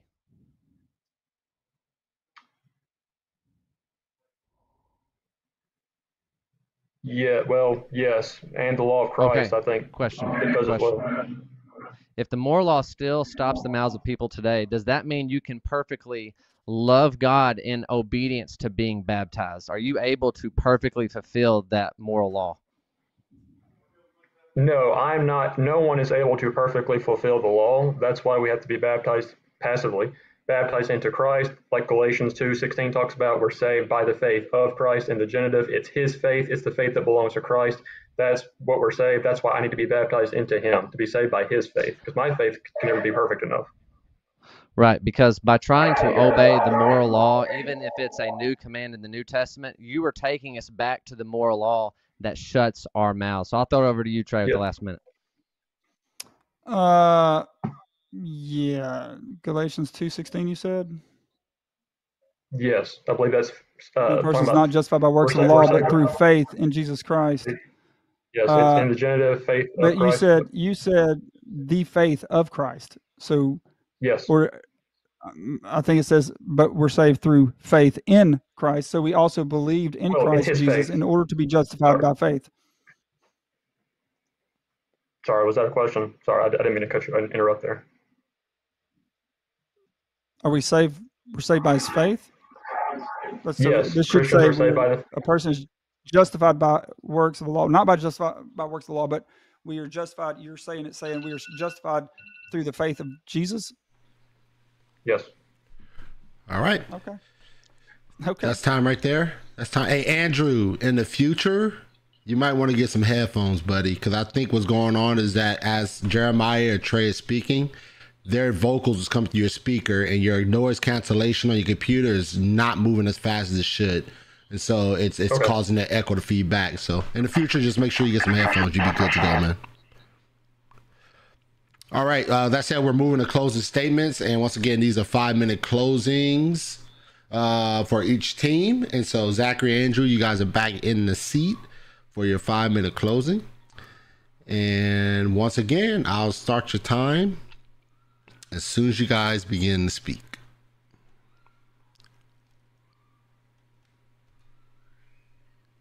Hey, Zach, I think you're muted. I think you're muted, Zach. All right. Yes. Okay. All right. You can hear me now? Yep. Okay. Yeah, I can hear you. Let me hold on. Let me set your time real quick, Zach. Hold on 1 second. Why's it doing that? Hold up. Maybe I gotta do it like that then. All right, go ahead, Zach. You got it for 5 minutes. All right, thank you. So yeah, again, a lot of fun, a lot of stuff being thrown out, but I want to just bring up this idea of believing. Again, I've kept mentioning it's something that is a verb in the active voice, meaning it's something that you're actively doing. It's not something that has been necessarily given to you. It's something that you're doing. So when John 20 verse 31 says, but these are written so that you may believe. It's something that you're doing. You're going to believe because it's a verb in the present active that Jesus is the Son of God, and that by believing, right there again, it's an active verb. So again, I don't think that that's been addressed, but again, that's something that they're doing. Again, also looking at even the idea of baptism. Again, we're not saying baptism is something that you're at, the walking or me getting up and doing it. See, baptism is always used except for Acts 22 verse 16, because it's in the middle, because the middle voice, because that's Paul recounting of what had happened to him. But if you look at the original account in Acts chapter 9, the baptism that he undergoes is something that's passive, because it's not him doing it. It's being done to him. Again, that's why baptism is not actively something you're doing. It's actually the passive. So again, looking at that, we've brought up, again, falling away, things of that nature. Again, the idea is those who are in Christ have complete forgiveness. However, the Bible also talks about that you have to continually walk as he is in the light. Again, I don't think the Calvinist position can actively answer those questions about falling away, looking at that phrase, actually falling away, because you always have to understand that, oh, well, that person really wasn't saved. So I don't think that that's a good point. Also, again, Acts 22 and the conversion of Paul. I mean, in my mind, it's pretty clear. I understand there's a lot still going on, but calling on the name of the Lord is something that, according to Jeremiah and Trey, is something that he already did by praying to Jesus and calling him Lord. Whereas then the inspired man, Ananias, comes and says, hey, you need to rise and be baptized, wash away your sins, calling on his name. But he already knew that he was praying to the Lord. So again, just showing you that there's not consistent argument there. Again, clearly Paul he still had his sins because he had not yet washed away his sins by calling on his name. Give it to Brother Andrew. Again, thanks for having us on. I enjoyed it. Marlon, thank you. Trey, Jeremiah, thank you all for being here, being willing to do this with us. I just hope everyone was able to see the inconsistent answers that we received with Cornelius in Acts 10, and also their answer on the gift of the Holy Spirit being for the forgiveness of sins, which again would confirm our position in Acts 2:38, that repentance and baptism were possible, where the people could actually do those things or have them done to them. Repent was imperative in the active, and baptism is in the passive. So they could choose to repent and submit themselves to being baptized in the passive prior to receiving the gift of the Holy Spirit, which, as we've heard, that's the point where sins are forgiven, which again just confirms our position. But I don't really have anything else I wanted to say. Again, just thank y'all for being here, allowing us to do this. I'll just give up the rest of my time here. I'll take that time. And looking at Cornelius, I mean, he's also doing something that, according to their position, you only can do by actively praying to Jesus, being a God-fearer. These things are pleasing to God. This man has not yet been regenerated by the Holy Spirit, because he receives the Holy Spirit after Peter comes to him and speaks words in which he will be, future tense, saved. But he's doing things like praying to Jesus. So again, those things are done prior to. So in my mind, it doesn't make any sense. How can one say that Cornelius was doing things that only saved people do, but then he wasn't saved until later? And again, it clearly shows you that when you look at in Acts chapter 11, how you're connecting it back to, again, like, in my mind, it doesn't make any sense. So I don't think it was answered properly. I mean, again, I really enjoyed this dialogue. I mean, again, this is the time is really quick, but I mean, again, all this awesome stuff, again, just looking at what we've presented, I don't think when it talks about the baptism and believing, it was addressed properly. And again, I thank you again so much, and God bless.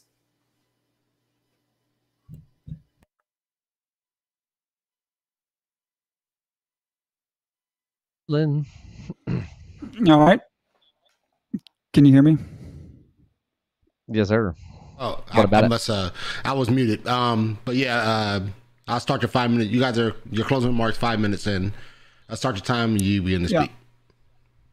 All right, I'm gonna start really quick. So, I'm sorry you don't understand it.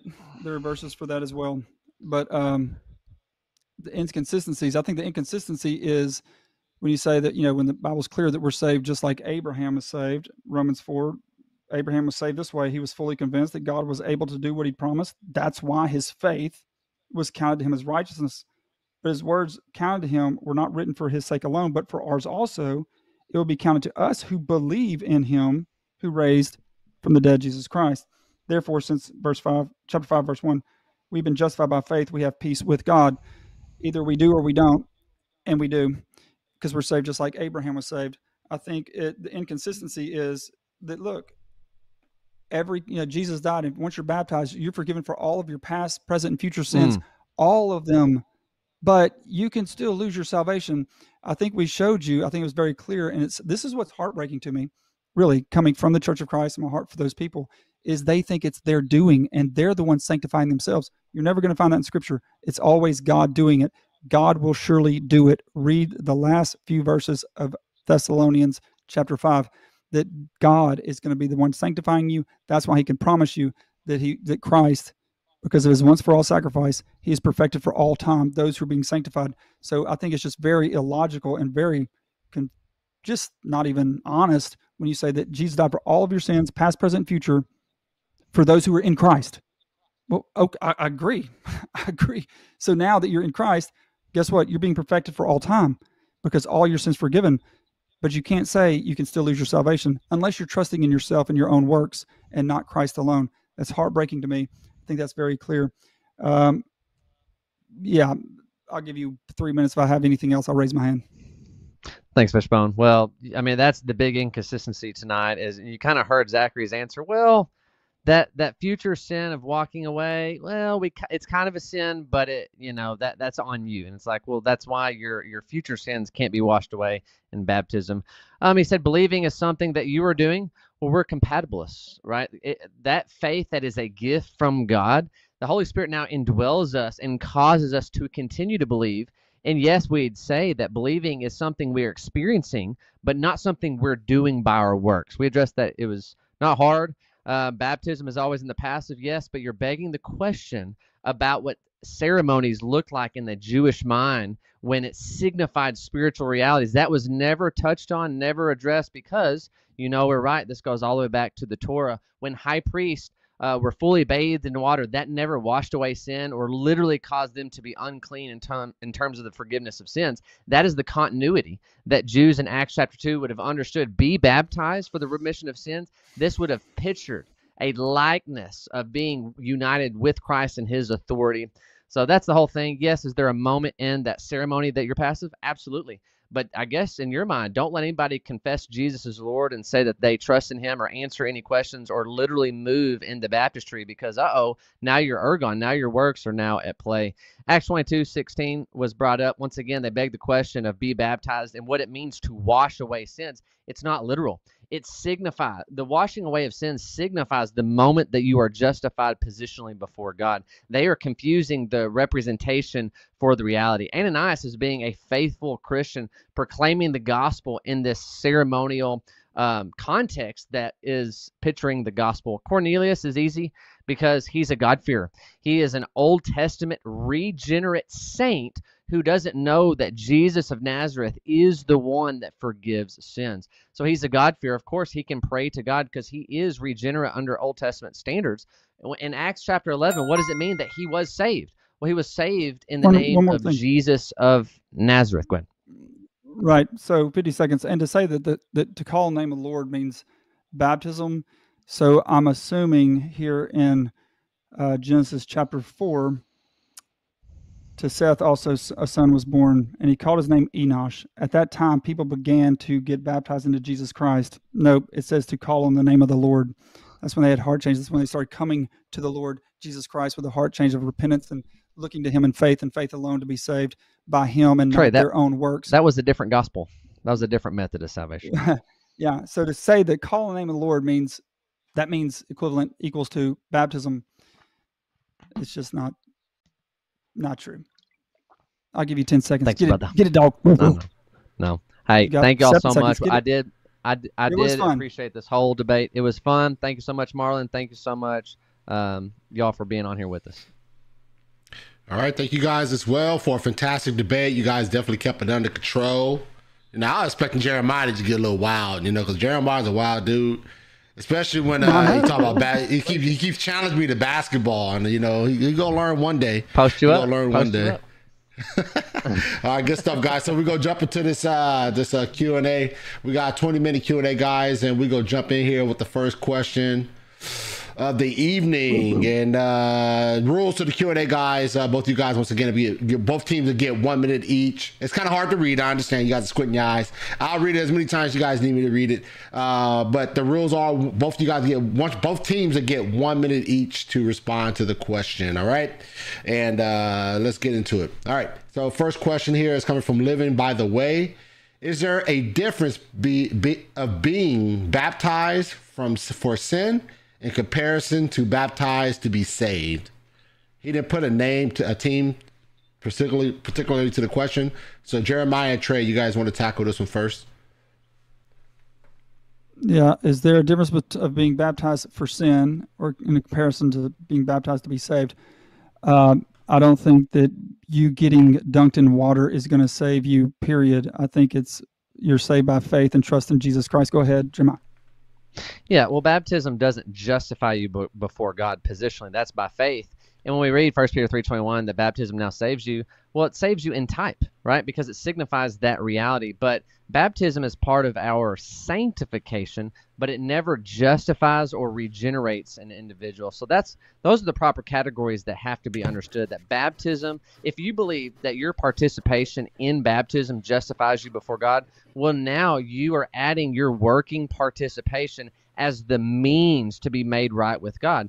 Well, Galatians 1, to the Judaizers, those that are looking to the Old Testament law, well, you've obliterated the gospel of grace. You are falling away from the gospel of grace because you are trying to add something that you can do and participate to the finished work of Christ.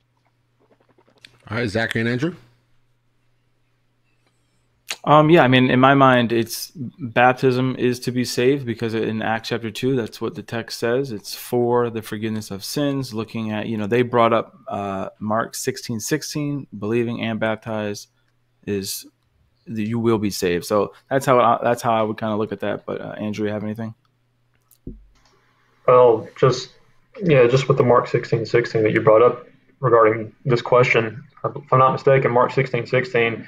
Both the belief and baptism, pistuo and baptizo, are both in the aorist tense. They have both come prior to the future tense salvation there. So I think the NASB translates it correctly. The one who has been baptized or has believed and has been baptized shall be future tense saved. So they both come prior to salvation. I think that probably connects with that. So I don't think there's a difference in this. All right. And this question is for Zach and Andrew. And do you take the Eucharist? If so, is it remembrance or real presence? It's kind of off topic a little bit, but oh man, not really. I mean, taking communion, yeah, that would be a representation of what's happening. Again, I wouldn't call it the Eucharist because I don't think it's the literal body of Jesus Christ. But that would be not literal. Yeah, Jesus says, "Do this in remembrance of me." So I would say remembrance. All right, Trey and Jeremiah. Yeah, I would say this is a good hermeneutical lesson right here. Context is king, right? And so if you're going to say things, well, it says this, and that's what it means, that's going to be bad hermeneutics because it says here, Jesus says, this is my body. This is my blood. But you look at that and you say, well, it's actually a representative. There you go. There's your answer for baptism. It's for the forgiveness. Well, it's representative of the true spiritual reality that it represents. Go ahead, Jay. Yeah, Lutherans would be mad at y'all's interpretation because they're going to say, no, both baptism and the Eucharist or Lord's Supper is both instrumental in forgiveness of sins. It's our position that says, well, what is a ceremony, especially in the Jewish mind? It signifies these things. Not one time in this whole debate did y'all address that point, in my opinion, because you can't. You mentioned Mark 16 that you must believe and be baptized in order to be saved future. Well, you must be justified by faith, by believing, and that you have to work out your salvation and baptism and all that he's commanded us. And salvation is future tense in terms of our glorification. Plus, they don't believe that you will be saved, but you could be. All right. And we have a question here. This is for Jeremiah and Trey. Let's go. All right. Question. Thoughts that whoever allows himself to be baptized on the strength of his faith is not only uncertain, but also an idolaters who deny Christ for the trust in. And I think the second part to this question, on something of his own, namely a gift which has from God, that is faith, and not on God's word alone. I think it's a quote from Martin. Is that a word salad? It's a quote from Martin Luther. But if I can sort of summarize the question to sort of capture what he's trying to ask, or I believe that the question is sort of kneeling on the concept of being baptized within one's own strength versus being baptized by God's power. If I'm sort of summarizing it correctly, I think that's sort of what it's capturing. Right. And can you hit the second part of that? Yeah. Namely a gift which is from God.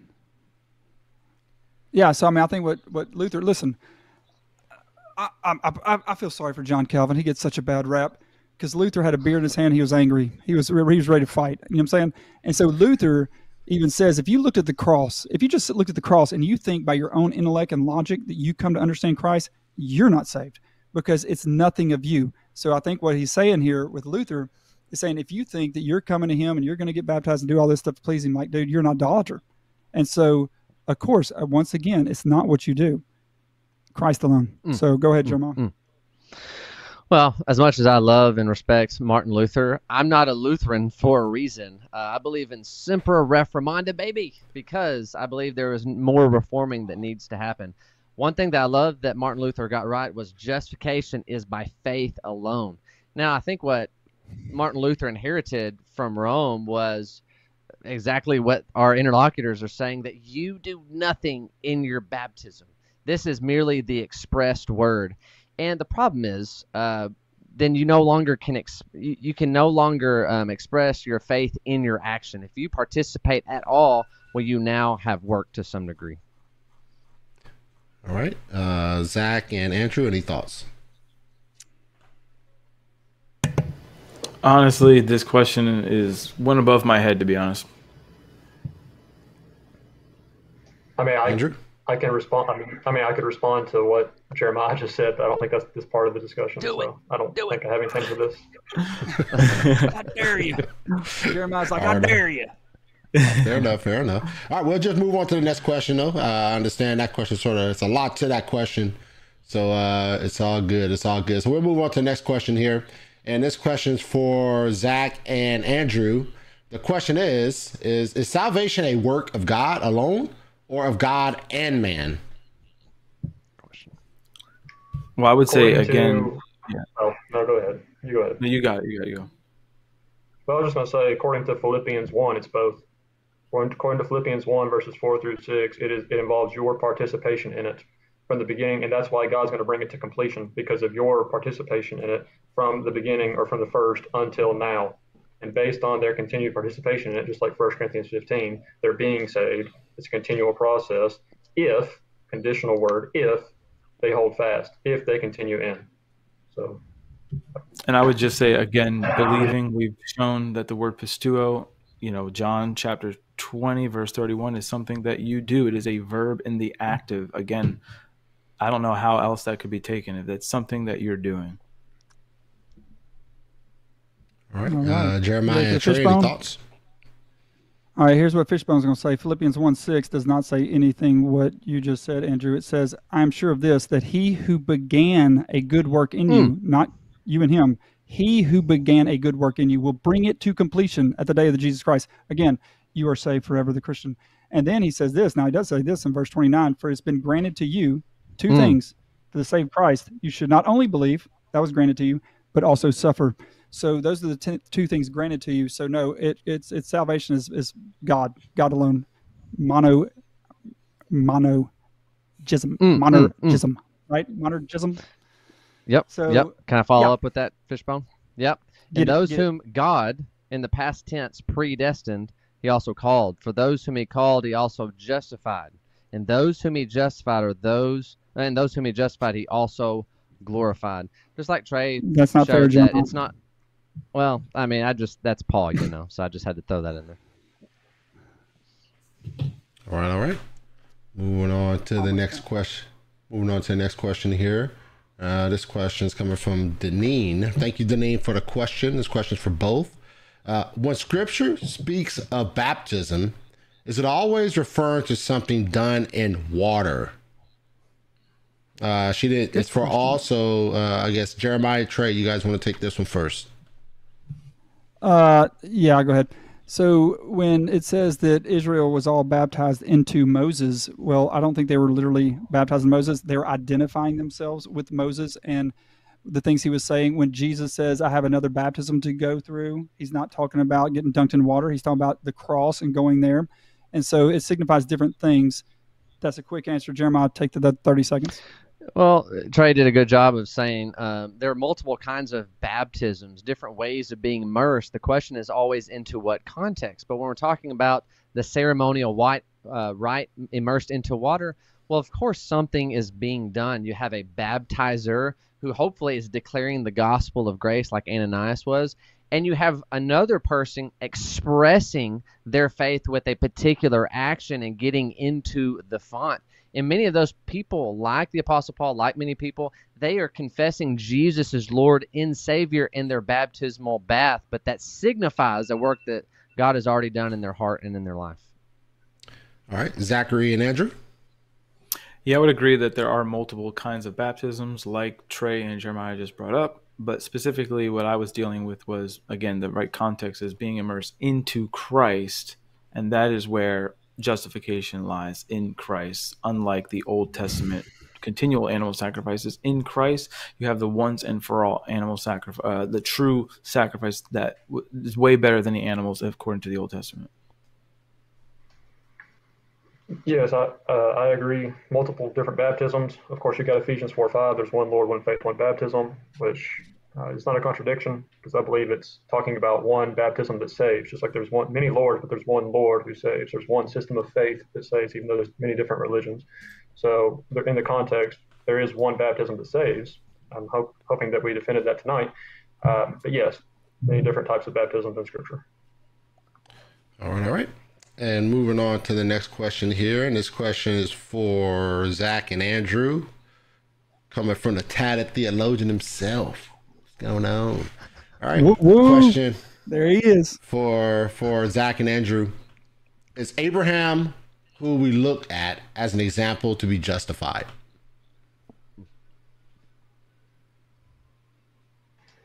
Was Abraham an example that we look to? Was Abraham an example that we look to be justified? Yes. In the sense that Abraham was saved apart from the works of the law and apart from circumcision in a religious rite and religious sense. Also, James 2:21, was not our father Abraham justified by ergon, dikaio by ergon? Yes, he was. His faith was completed, perfected. It reached the goal, the telos, or the teleos, or the teleao. There, it was perfected. The Scripture was fulfilled. Abraham believed God. It was fulfilled. It was brought to completion or perfection when he offered up his son Isaac. Had nothing to do with the Mosaic law. Had nothing to do with circumcision. So yes, he is our example to have saving, obedient faith. All right, Jeremiah and Trey. Yeah, it breaks my heart, Andrew's answer to that. I'll tell you, of course he is, because he was saved because he was fully convinced that God was able to do what he had promised. That's why his faith was counted to him as righteousness, not his works. Of course, it wasn't the law of Moses, because he predated Moses 400 to 600 years prior. So that's why it had nothing to do with the law of Moses. He was saved by faith, just like everybody in the Bible has always been saved by faith, and everybody in the future will be saved by faith alone in Christ alone. Yeah, and that's where it gave Andrew a little bit of fits earlier when I asked him about Romans 3:27. It's not the principle of works, which the entirety of the Mosaic law rested on, that justifies a person. No, it's the principle, the nomos of faith. That is how Abraham was justified positionally before God, by his firm trust. And then we see that is the same way that Christians there's only been one way of salvation, one gospel. The Old Testament saints trusted in the Messiah to come, and we trust in what Messiah has accomplished and finished. All right.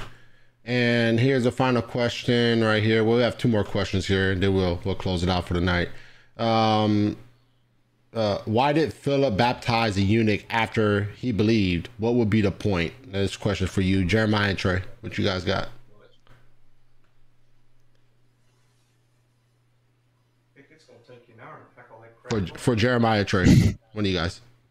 Okay, I'll start it off.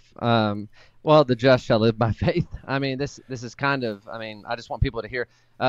If Philip preached the gospel of grace to the eunuch, he would have received that gospel in faith, therefore justified, and then he would demonstrate his faith by action and his participation in the command to be baptized. So we're justified by faith apart from works, and then we live in sanctification to the glory of God before the watching world. Yeah, look, here's the deal. Again, no Jewish person believed that the ones who were saved by God, no, they didn't think that the circumcision of the flesh actually did anything. It was just a sign that pointed to the spiritual reality. Now, the legalist people thought them doing the action is what made them right with God. Same thing with baptism, new covenant, new sign, baptism. Baptism is a sign of the true spiritual reality of God changing your heart, putting you in covenant community with God and his people. The legalist would say, no, the action itself is what did it. All right, Zach and Andrew. Yeah, I would just say this is the same thing that we see in Acts chapter 2. The people, they hear the gospel, they believe it, and then they, repent, confess, and they're baptized. So right here you can see he preaches him Jesus. He sees water, what forbids him from getting baptized, because that's what's connected. When you preach Jesus, you preach water baptism because it is in the means of water baptism. And when you are immersed into Jesus and you're united with him and therefore die with him and have been justified, Romans 6:7. All right. Andrew? I'm good.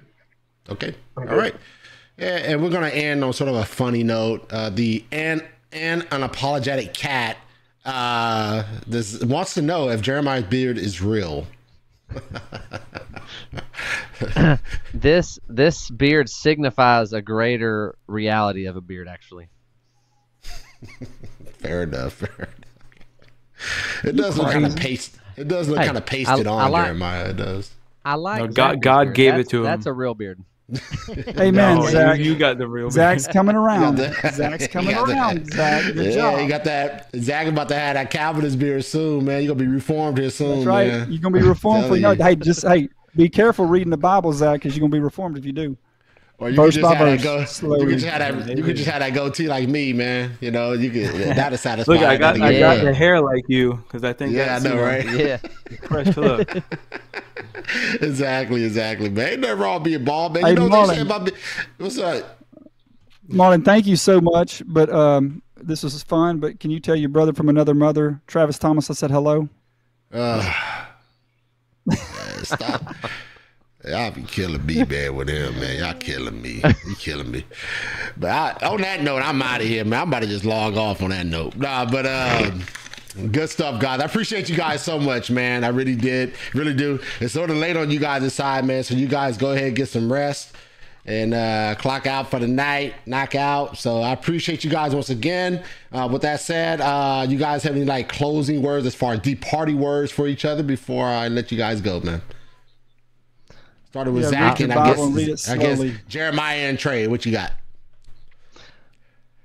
So I just want to thank Marlon. Thank you for letting me come back on. I just want to encourage people, if you want to check out some more of my content, please go to the Apologetic Dog YouTube channel. I have a website also where a big part of my ministry is evangelizing the Church of Christ with the gospel of grace. I also have a lot of eschatology content on there as well. Got a lot of upcoming content, a lot of awesome episodes, and so I just want to encourage people. If you haven't seen our ministry, me and Trey do a lot together. We say what about it, and then we get into it. Thanks so much for letting me come on, Marlon. All right. Yeah, thank you. Love the people in the Church of Christ. Hope you just read the Bible, read it slowly, read it in context, and praying for you. Thank you, Marlon. It was just fun. Zach and Andrew?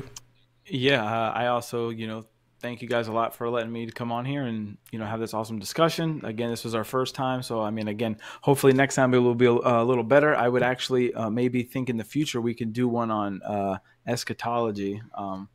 That'll be a fun one. But yeah, again, awesome time. Just grateful to be here. And again, just thank you for having us. Oh, also one more thing. I have a YouTube channel, Let's Talk Apologetics. Check that out. It's still new. I got a lot of stuff I'm going to still be putting out. But yeah, thank you guys. It was good to meet all y'all. Thanks for having us on. Really appreciate it. Check out his channel too. Yeah, he's got some good stuff on there. I know we're all on the same page. I think on the deity of Christ. So, and we love presuppositional apologetics. I've read a lot of Greg Bonson's works. I'm trying to get into Van Til, but man, it's a lot of it's over my head. Andrew. Watch out. You see what I'm saying, Andrew? Andrew, you're almost there, man. Andrew, he's a grow the beard. How can you read Van Til? How can you do a presuppositional apologetic and be Church of Christ? Man, Andrew almost playing there. With fire, dog. Andrew almost there. Now you. Andrew got to be now as a post mill. You post mill, Andrew? Yeah. You post mill. All you got to do is post mill now. You good. I want to debate Jeremiah on here about post mill, all mill. Trey, I don't want to do that to you, man. Jesus hits the home run. We don't have to hit it. I did get you another pre-mill Bispy. That's true. All right, guys. I'm gonna let you guys go, man. I really enjoyed you guys. Appreciate you guys, and you guys go ahead and enjoy the rest of the evening, man. And hopefully we can do this again sometime. All right, guys. Take care. See you, boys. Thank you. All right. Take care. Bye. All right, guys. Another fantastic debate in the books, guys. I hope you guys enjoyed it. All right. I hope you guys enjoyed it. Have fun. Learn something. And like I always say this, right? When we're dealing with these debates, chances are you ain't gonna walk away with your mind changed, right? We pray to God that people who are in that need to be saved, salvation needs to come to many. We pray that God uses these debates to bring people to Himself, right? We pray that these debates are conduits for salvation, and so certainly I obviously hope that people walk away with their hearts and minds changed from these debates. And God could very well do that, but the percentages say that that's not likely, that usually people don't walk away with their hearts and minds changed after a debate. But if there's anything that these debates do, it is an encouragement to drive deeper into study, and perhaps God will use those studies to change hearts and minds, right? And so that's what we're hoping that happens, right? And this debate was fun, very interactive, very polite. The decorum was excellent. And that's what I expect from these guys, man. So big ups to Trey, Jeremiah, Andrew, and Zachery. So I definitely appreciate them guys for doing that. Just one announcement. If you guys have not seen the community post on YouTube, it is said, I posted up there that Trent Horn has decided not to participate in the in-person debate with Anthony Rogers. And so I am either going to switch it up with two other guys or try to find another debate partner with Anthony Rogers, because I really do want to do an in-person debate here in 2025. So I'm gonna work my backside off, my butt off to try to get that in-person debate done. And so yeah, be on the lookout for any updates concerning that, and hopefully we'll be able to get that done, because I really want to get one in. I haven't done one in quite some time. But all that said, I thank you guys for joining me, and I hope that you guys will have a blessed evening. And I look forward to you guys joining me next time on The Gospel Truth. Next time it will be JP and CJ Cox, and they will be debating did God decree all things? So hopefully you guys are looking forward to that debate coming up here soon on The Gospel Truth. If you have yet to do so, subscribe and hit that notification bell on The Gospel Truth so you don't miss any shows, interviews, and commentaries that are coming up here in the future.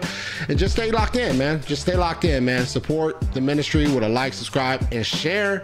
And hit that like on the way out of the live chat, please. Hit that like. Keep that algorithm going so many people can see this debate. All right. Well, all that said, I'm about to get out of here. I thank you for joining us. And once again, thank you to Jeremiah, Trey, Zach, and Andrew for joining me. And I hope to see you guys soon. Take care. God bless you guys. Love ya.